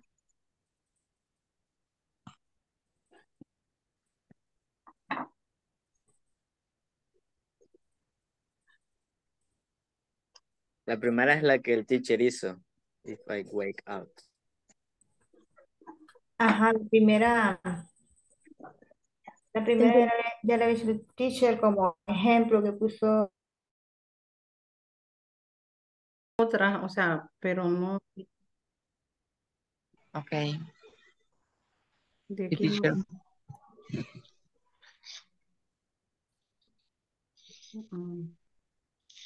Me gana, me abruma la tecnología. Bueno, pero la primera dice así, espérenme, ¿dónde está? Aquí está. La primera es la que dice el teacher. Sí, Ujú. pero ay, se me perdió. Espérenme. La primera es if I wake up late. Ahí lo acaban de compartir. Gracias, Celina. Ahí se mira más o menos. Ujú. No, pero me enseña Isa, oiga, mañana. Ok. Por fin. Vaya, dice, if I wake up late, I am late for work. Así quedaría esa, Ujú. que fue el ejemplo que dio el teacher. La segunda es, my son born con S, the food, if.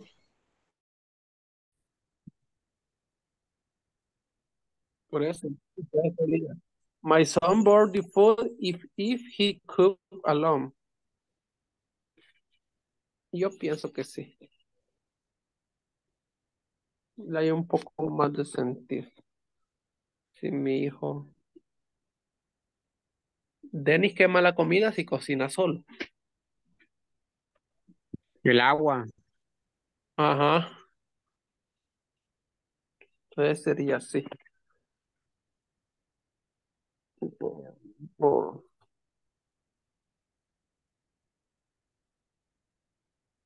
¿Verdad, teacher? Gracias. ¿Cómo? My son bought the food if he cooked alone. Solo recuerden que tienen que tomar en cuenta el uso de las terceras personas. If, if he's cooked. No, no se le agregáis.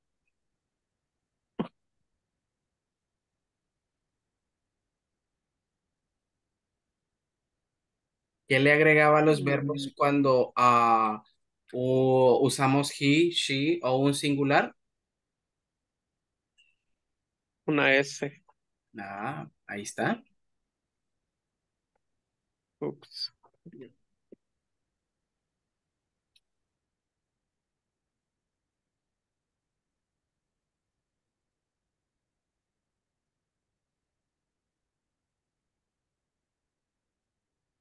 Cooks, ajá, sí, cooks sería. Con S.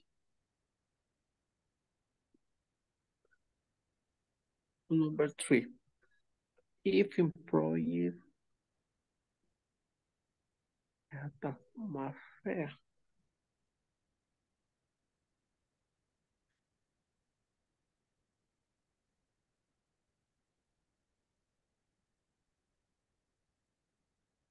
Ajá.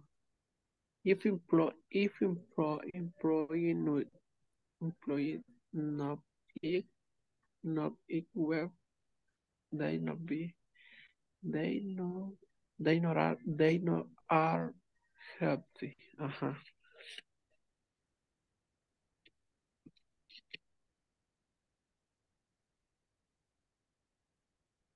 La ter- Pero como no he llegado hasta ahí, fíjate, en las respuestas. Ajá. Pero hoy voy a ver si termino ahora de completar todos los exámenes. Pero sí, ya Ah, los tengo aquí Teacher, todos. Ajá.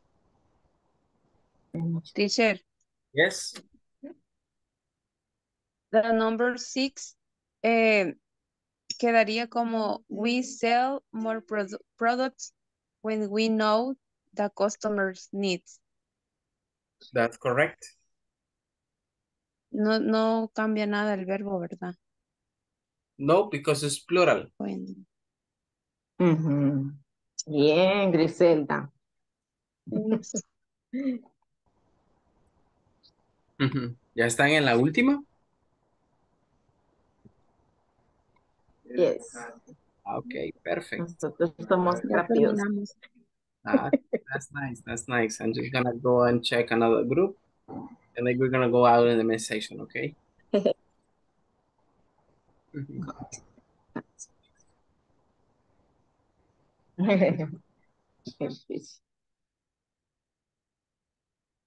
Let me see which one is this one.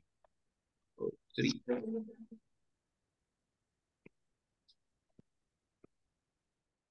Nosotros pendemos, vendemos, nosotros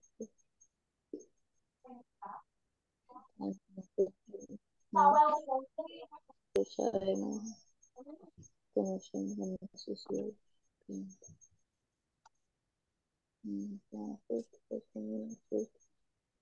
Les aconsejo que revisen la número 5.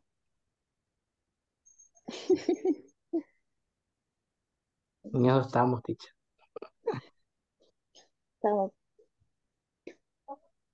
researching. Pero solo es satisfecho. Díganos la verdad, no nos mienta. Vamos a ver. Yeah, only that one. Solo póngale la S al final en recite. Say no. Nuestro say. Y sería la 3 así está buena. Number 3, if employees do not eat well, they aren't healthy. Yes? Es que en la plataforma esa me sale mal a mí. Really? Cabal aparece de la misma línea. Sí. ¿Algo no anotaste bien? ¿Algún punto? ¿Algún espacio? Posiblemente. Sí, el de la, Ajá, ya está seria. Sí. posiblemente eso ha de ser de que algún punto o algo. Yo la pongo igual, teacher, también, porque me fijé también que en la plataforma está, ¿verdad? Y tampoco no me la quiere agarrar. Really? Bueno, ya vamos a dedicar un par de minutos con eso de lo de la plataforma, right? Ya vamos a ver esa Ya no parte. he llegado ahí todavía. Yeah, we're gonna be discussing that. Ok. Entonces, we shall Aprovechando. sería. We shall sería entonces tú. La S al final. Porque esa no dijo que revisáramos.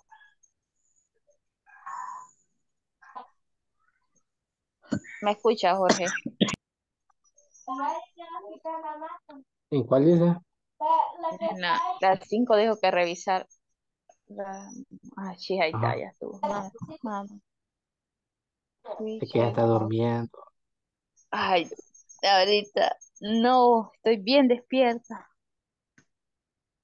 La verdad que las quiero anotar también aquí en el cuaderno porque me gusta tener el ejemplo cuando me cuesta esto.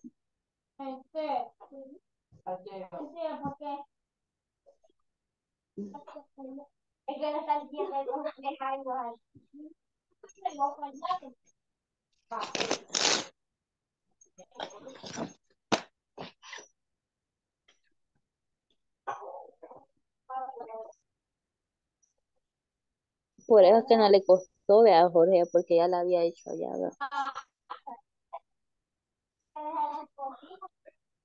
No, pero no me salía bien. Tendríamos que agregar.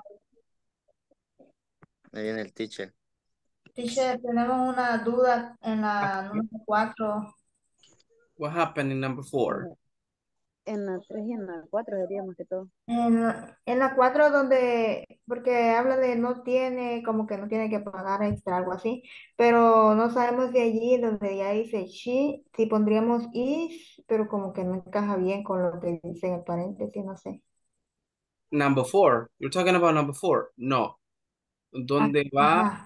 va is o are, va a ser donde está el verbo to be. Recuerden, es el único donde va a ir is o are, dependiendo del pronombre o del sujeto que tengan. Sí. Okay, so in this case. Solo.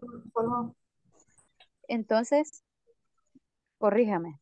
Okay. Sería en la 4, when she paints, agregándole ese. Her bills on time, she not Ahí ya nos perdimos. had, pero le agregaríamos ese. No. To pay. Recuerden, Okay. a ver, recuerden cómo se fabricaban las oraciones en presente simple en negativo. ¿Lo recuerdan? She doesn't. Ah. Exactly. She doesn't. Entonces sí lo vamos a usar. Es que sí eso también teníamos esa idea, duda. pero teníamos la duda. Porque como no Porque no me explicó ni de un ejemplo así. Casi la mayoría de veces cuando utilizamos así, nos da un ejemplo. Ah, yeah. In this case, sí, ¿verdad? No hicimos uno negativo.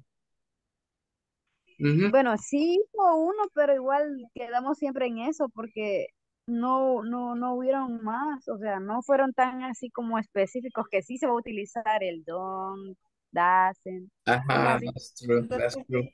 Yeah, so en este caso aquí sí se aplicaría. En este caso sería she doesn't y el verbo en forma base. ¿Cuál es el verbo? Have. Exactly. She doesn't have. Number 3, teacher. Okay, read number 3. Entonces en el number 3 sería I employees If employees don't ajá, eat well, ajá, they are not. Esa palabra, ¿cómo se menciona la última, teacher? Healthy. Healthy. ¿Cómo? Healthy. Healthy. Healthy, okay. Okay, very good. That will be the word, yeah. They're not.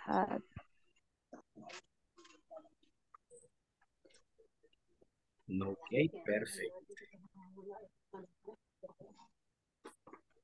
Entonces no andamos tan perdidos. La verdad que no. Porque sí teníamos el conocimiento, solo que no sabíamos si lo podíamos utilizar. Exactly. Sí, sí. No, pero es que acuérdese que cuando usamos el presente simple, si es una forma negativa, pues se usa el auxiliar, ya sea don't o doesn't. Right? Siempre que usen el presente simple, siempre se va a utilizar ese nuevo. Ok. Good. That was the Okay, last one, teacher. right? Supongo que esa era la última que tenían que hacer, ¿correcto? No, nos faltan las últimas dos.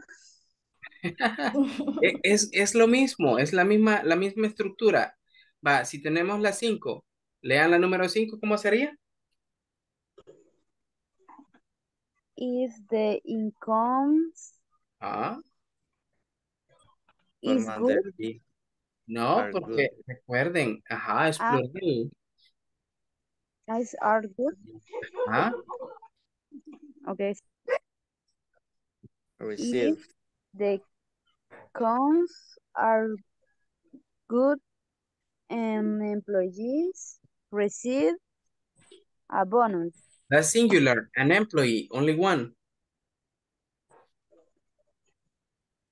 That's singular. Ahí es Receive. singular. Exactly. Okay. Receive. La última, ambas son plurales, ¿ok? Ya regreso, people. Me están llamando de una sala. Give me 1 second. Okay.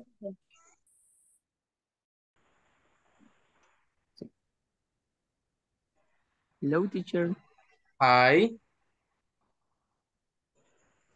Hágame un favor. Ajá. Denle un coscorrón a estas niñas, tío.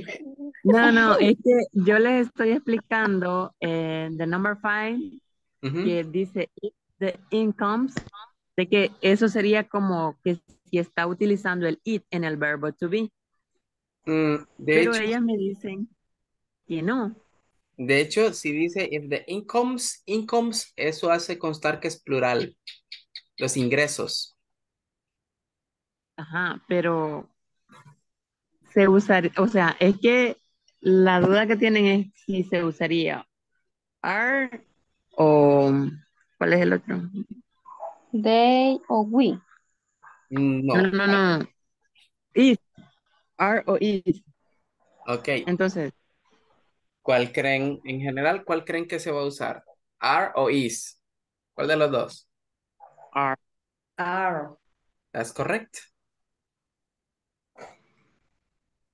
It's are. If the incomes are good. Ahora bien, si le elimináramos la S a incomes, entonces sí sería is.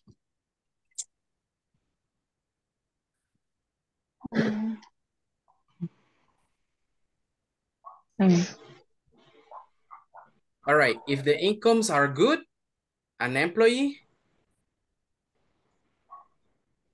Receive. receives. Receives. A bonus. Receives. Exactly. Ahí sí A es bonus. singular. An employee. Ahí sí es singular. Habla de uno. Ujú. Pero no sé si le entendió Celina, porque creo que estaba un poco confundida con esa oración. Selena, ¿cuál era su Sí, confusión? teacher. Sí, como en las otras aparecían, por ejemplo, en la 4 aparecía el she y en Ah, esta no, pero igual ya, ajá, ya la recuerde, entendí. ajá, recuerde que yo siempre hago las diferencias entre he, she y nombres singulares y plurales. Entonces aquí, como Ajá. la palabra incomes, que en este caso actúa como el sujeto, está en plural, entonces cae en la categoría como si estuviésemos hablando de they. Ajá. De ellos. Exacto. Como en tercera persona. No, más bien un plural. Plural. Tercera persona fuese No, ok. si estuviera nada más income, sin la S. Ingreso. Ahí es algo Ajá. singular. Que no se habla de uno, sino que de muchos. Exacto. Aquí ya se habla de muchos. Right? That's the way. Okay. Perfect. So I guess you guys finished, right? Supongo que ya terminaron. Solo nos queda la sexta. La última. La última La es que nos va a dar copia. La última es sencilla porque ambas son plurales, entonces ahí no se va a modificar ningún verbo.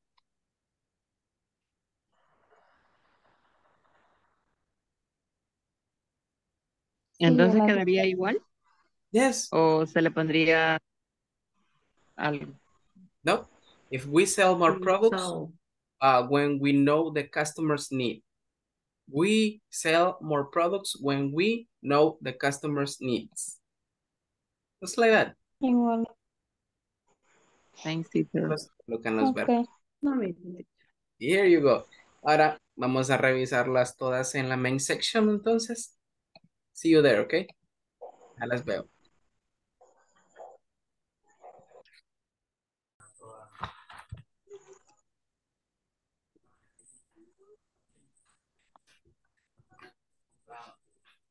Ok, people, ahora sí acabo de llamar a todos. Vamos a dejar de compartir, Ronald, y vamos a revisar lo que tenemos, ¿ok?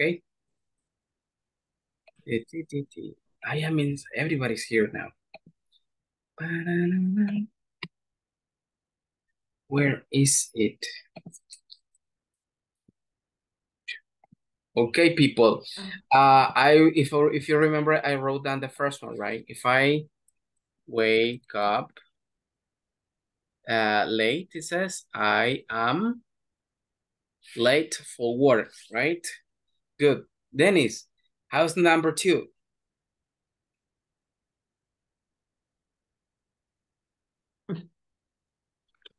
My son burns the food if he cooks alone.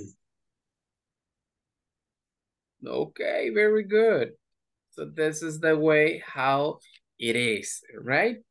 Ambas están en tercera persona, singular, entonces por ende los verbos se les agrega S, right? My son burns the food if he cooks alone. So this is the way. Good. Ronald, number 3.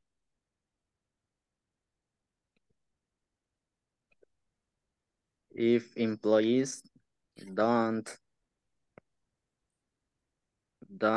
eat well, they are not, or they aren't.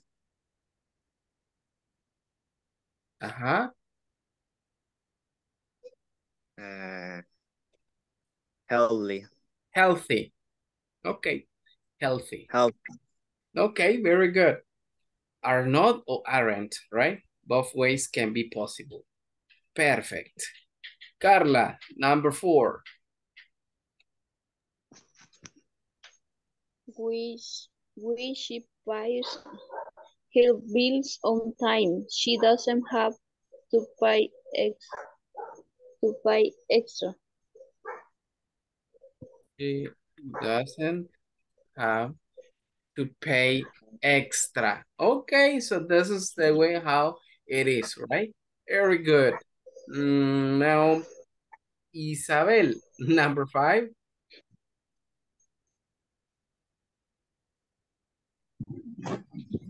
If the incomes are good and employees receive a bonus. Okay, very good. Receives, right? Because it's third person. Okay, excellent. And the last one, Christian.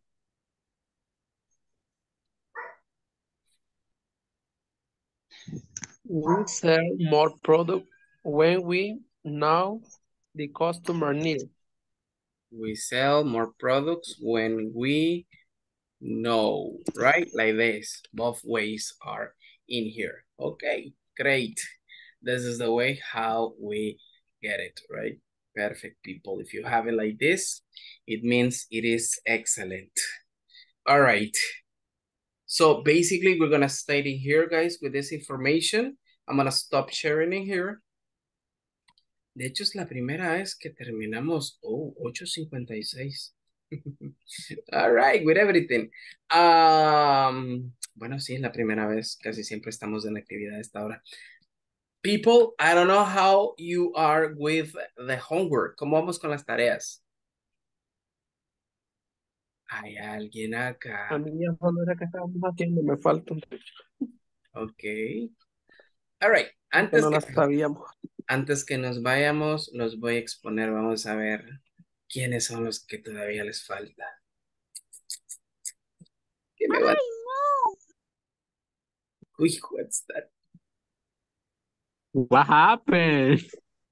¿Quién fue ese o esa? All right, there you go. Esa. Ah, ok.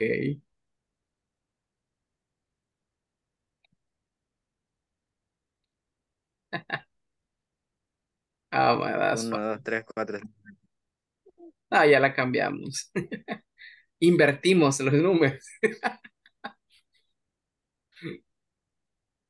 All right, let me see, people.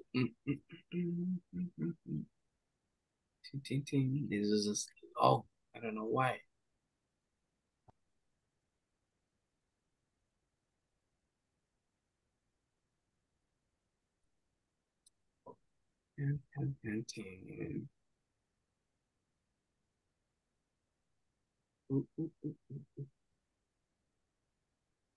Si tienen preguntas con relación a alguna tarea, este es su momento, people.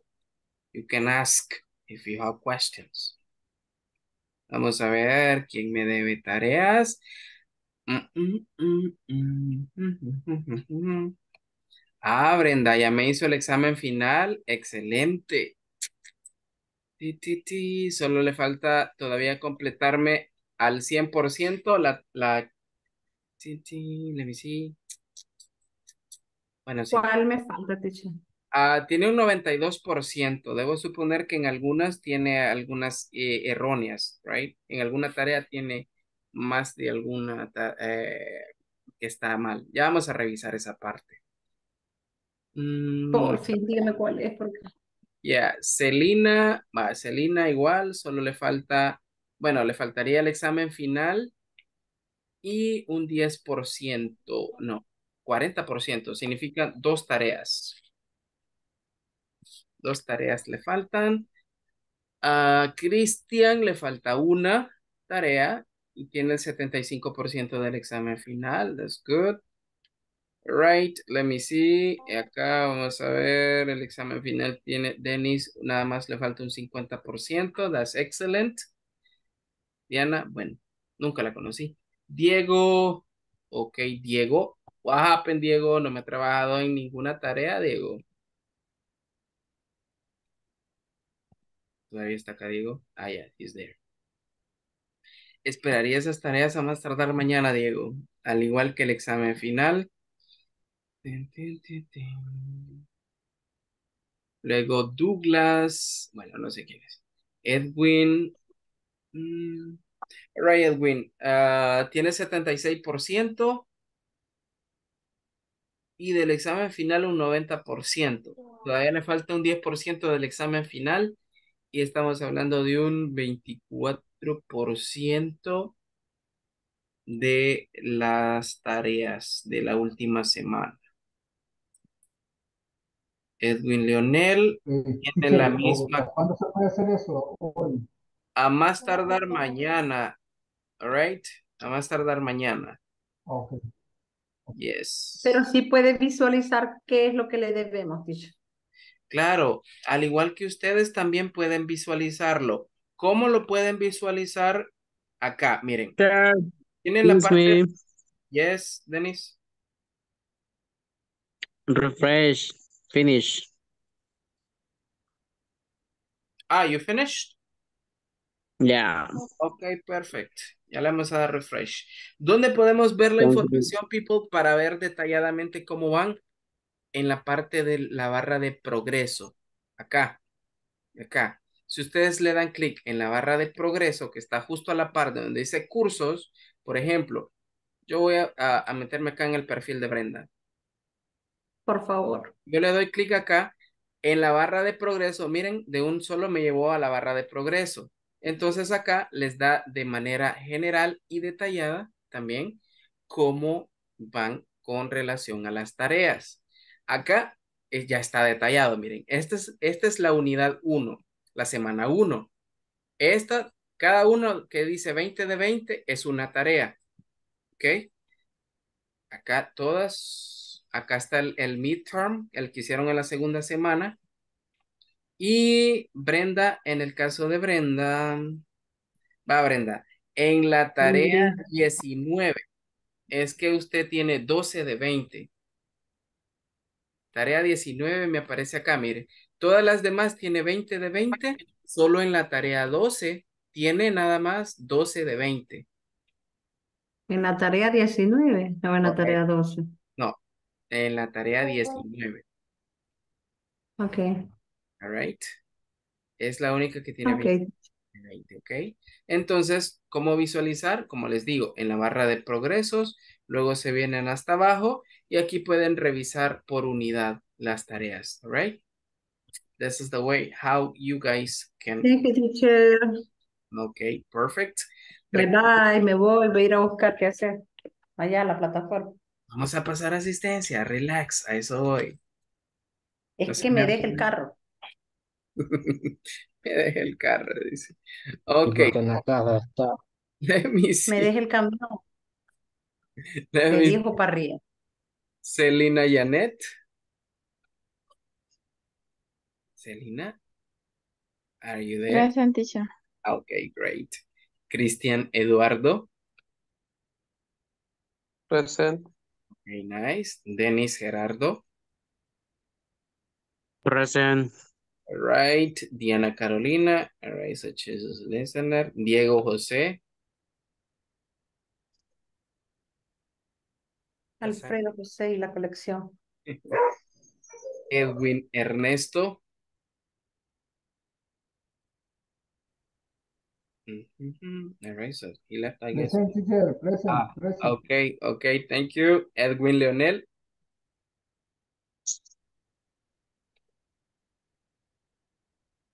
Bueno, está ahí, pero se nos habrá dormido. Evelyn del Carmen. Present. Okay, good. Griselda Jamilet. Here. Okay, perfect. Jorge Antonio. Present. Okay, perfect. Karen Lisette.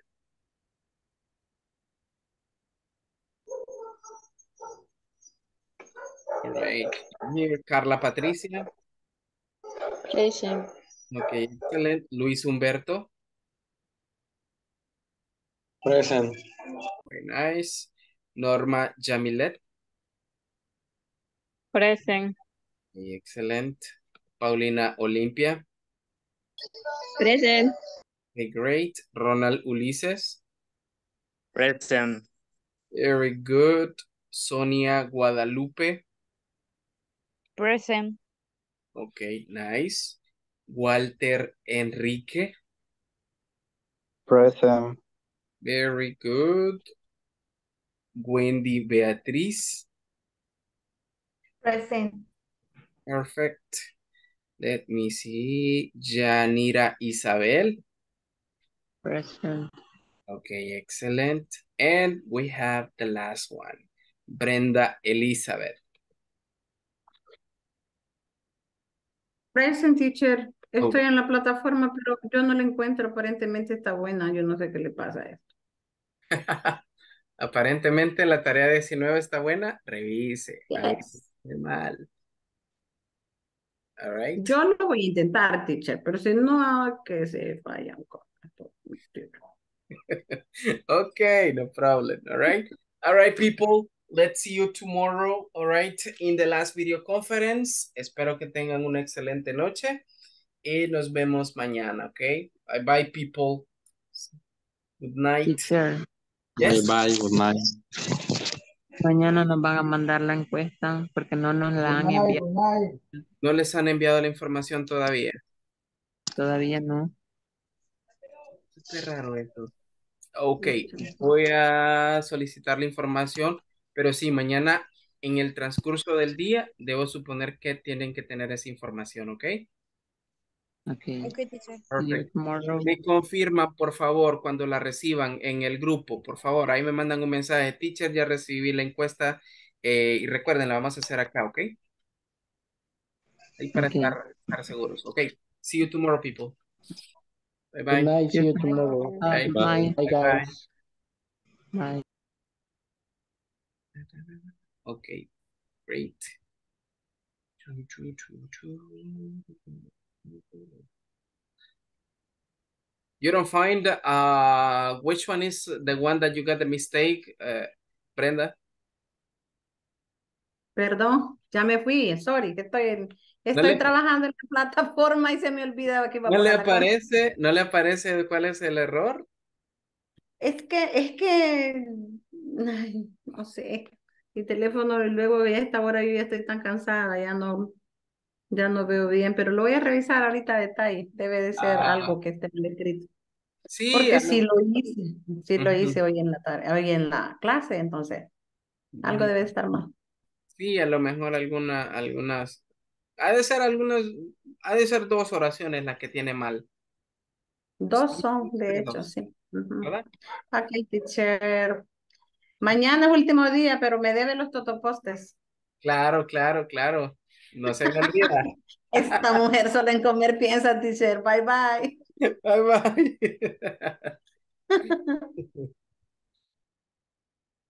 All right, so basically, tonight we were discussing the uses of zero conditional. What is basically a zero conditional?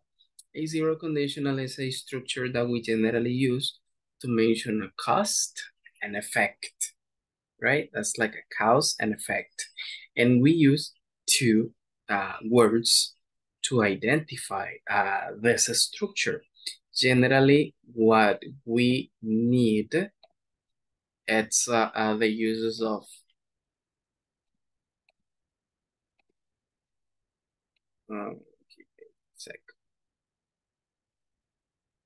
what we need is if, and also we generally use when.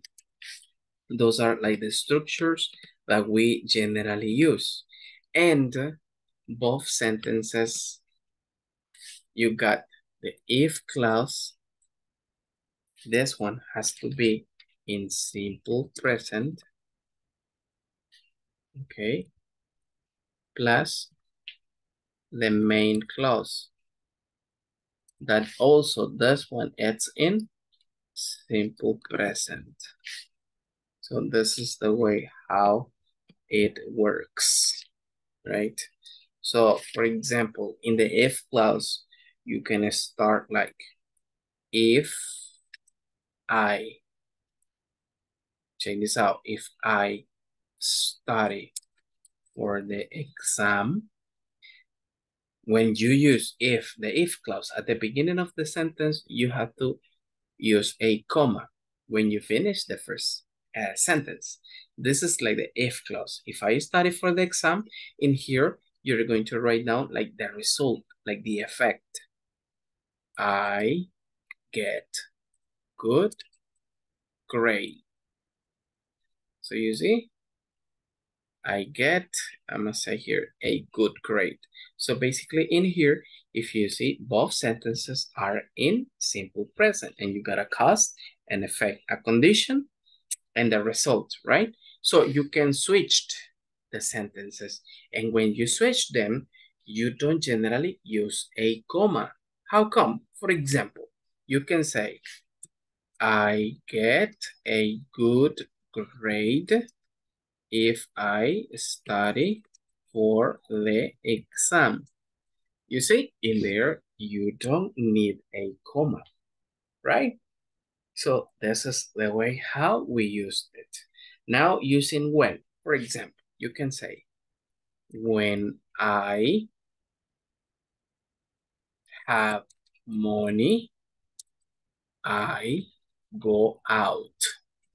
So in here is like, every time I have money, I go out. This is like a condition, right? And you can also switch the sentence. And in there, you don't need a comma. In the case of I go out when I have money. You see? This is how you create this kind of sentences. Now, can we create negative statements? Yes, of course. For example, if you don't practice English, so the result here, it has to be something negative. If you don't practice English, you in here, you might say, you don't improve. So you see, if you don't practice English, you don't improve. So in this case, you got both ways negatives, right? So this is like the way how we worked with these structures, okay? So remember, this topic, it's called zero conditional, right? This is basically how we call this to this structure, the zero conditional, in which both, remember, both structures, both sentences into one single have to use the simple present, okay? So basically, this is what we were working on with the student tonight.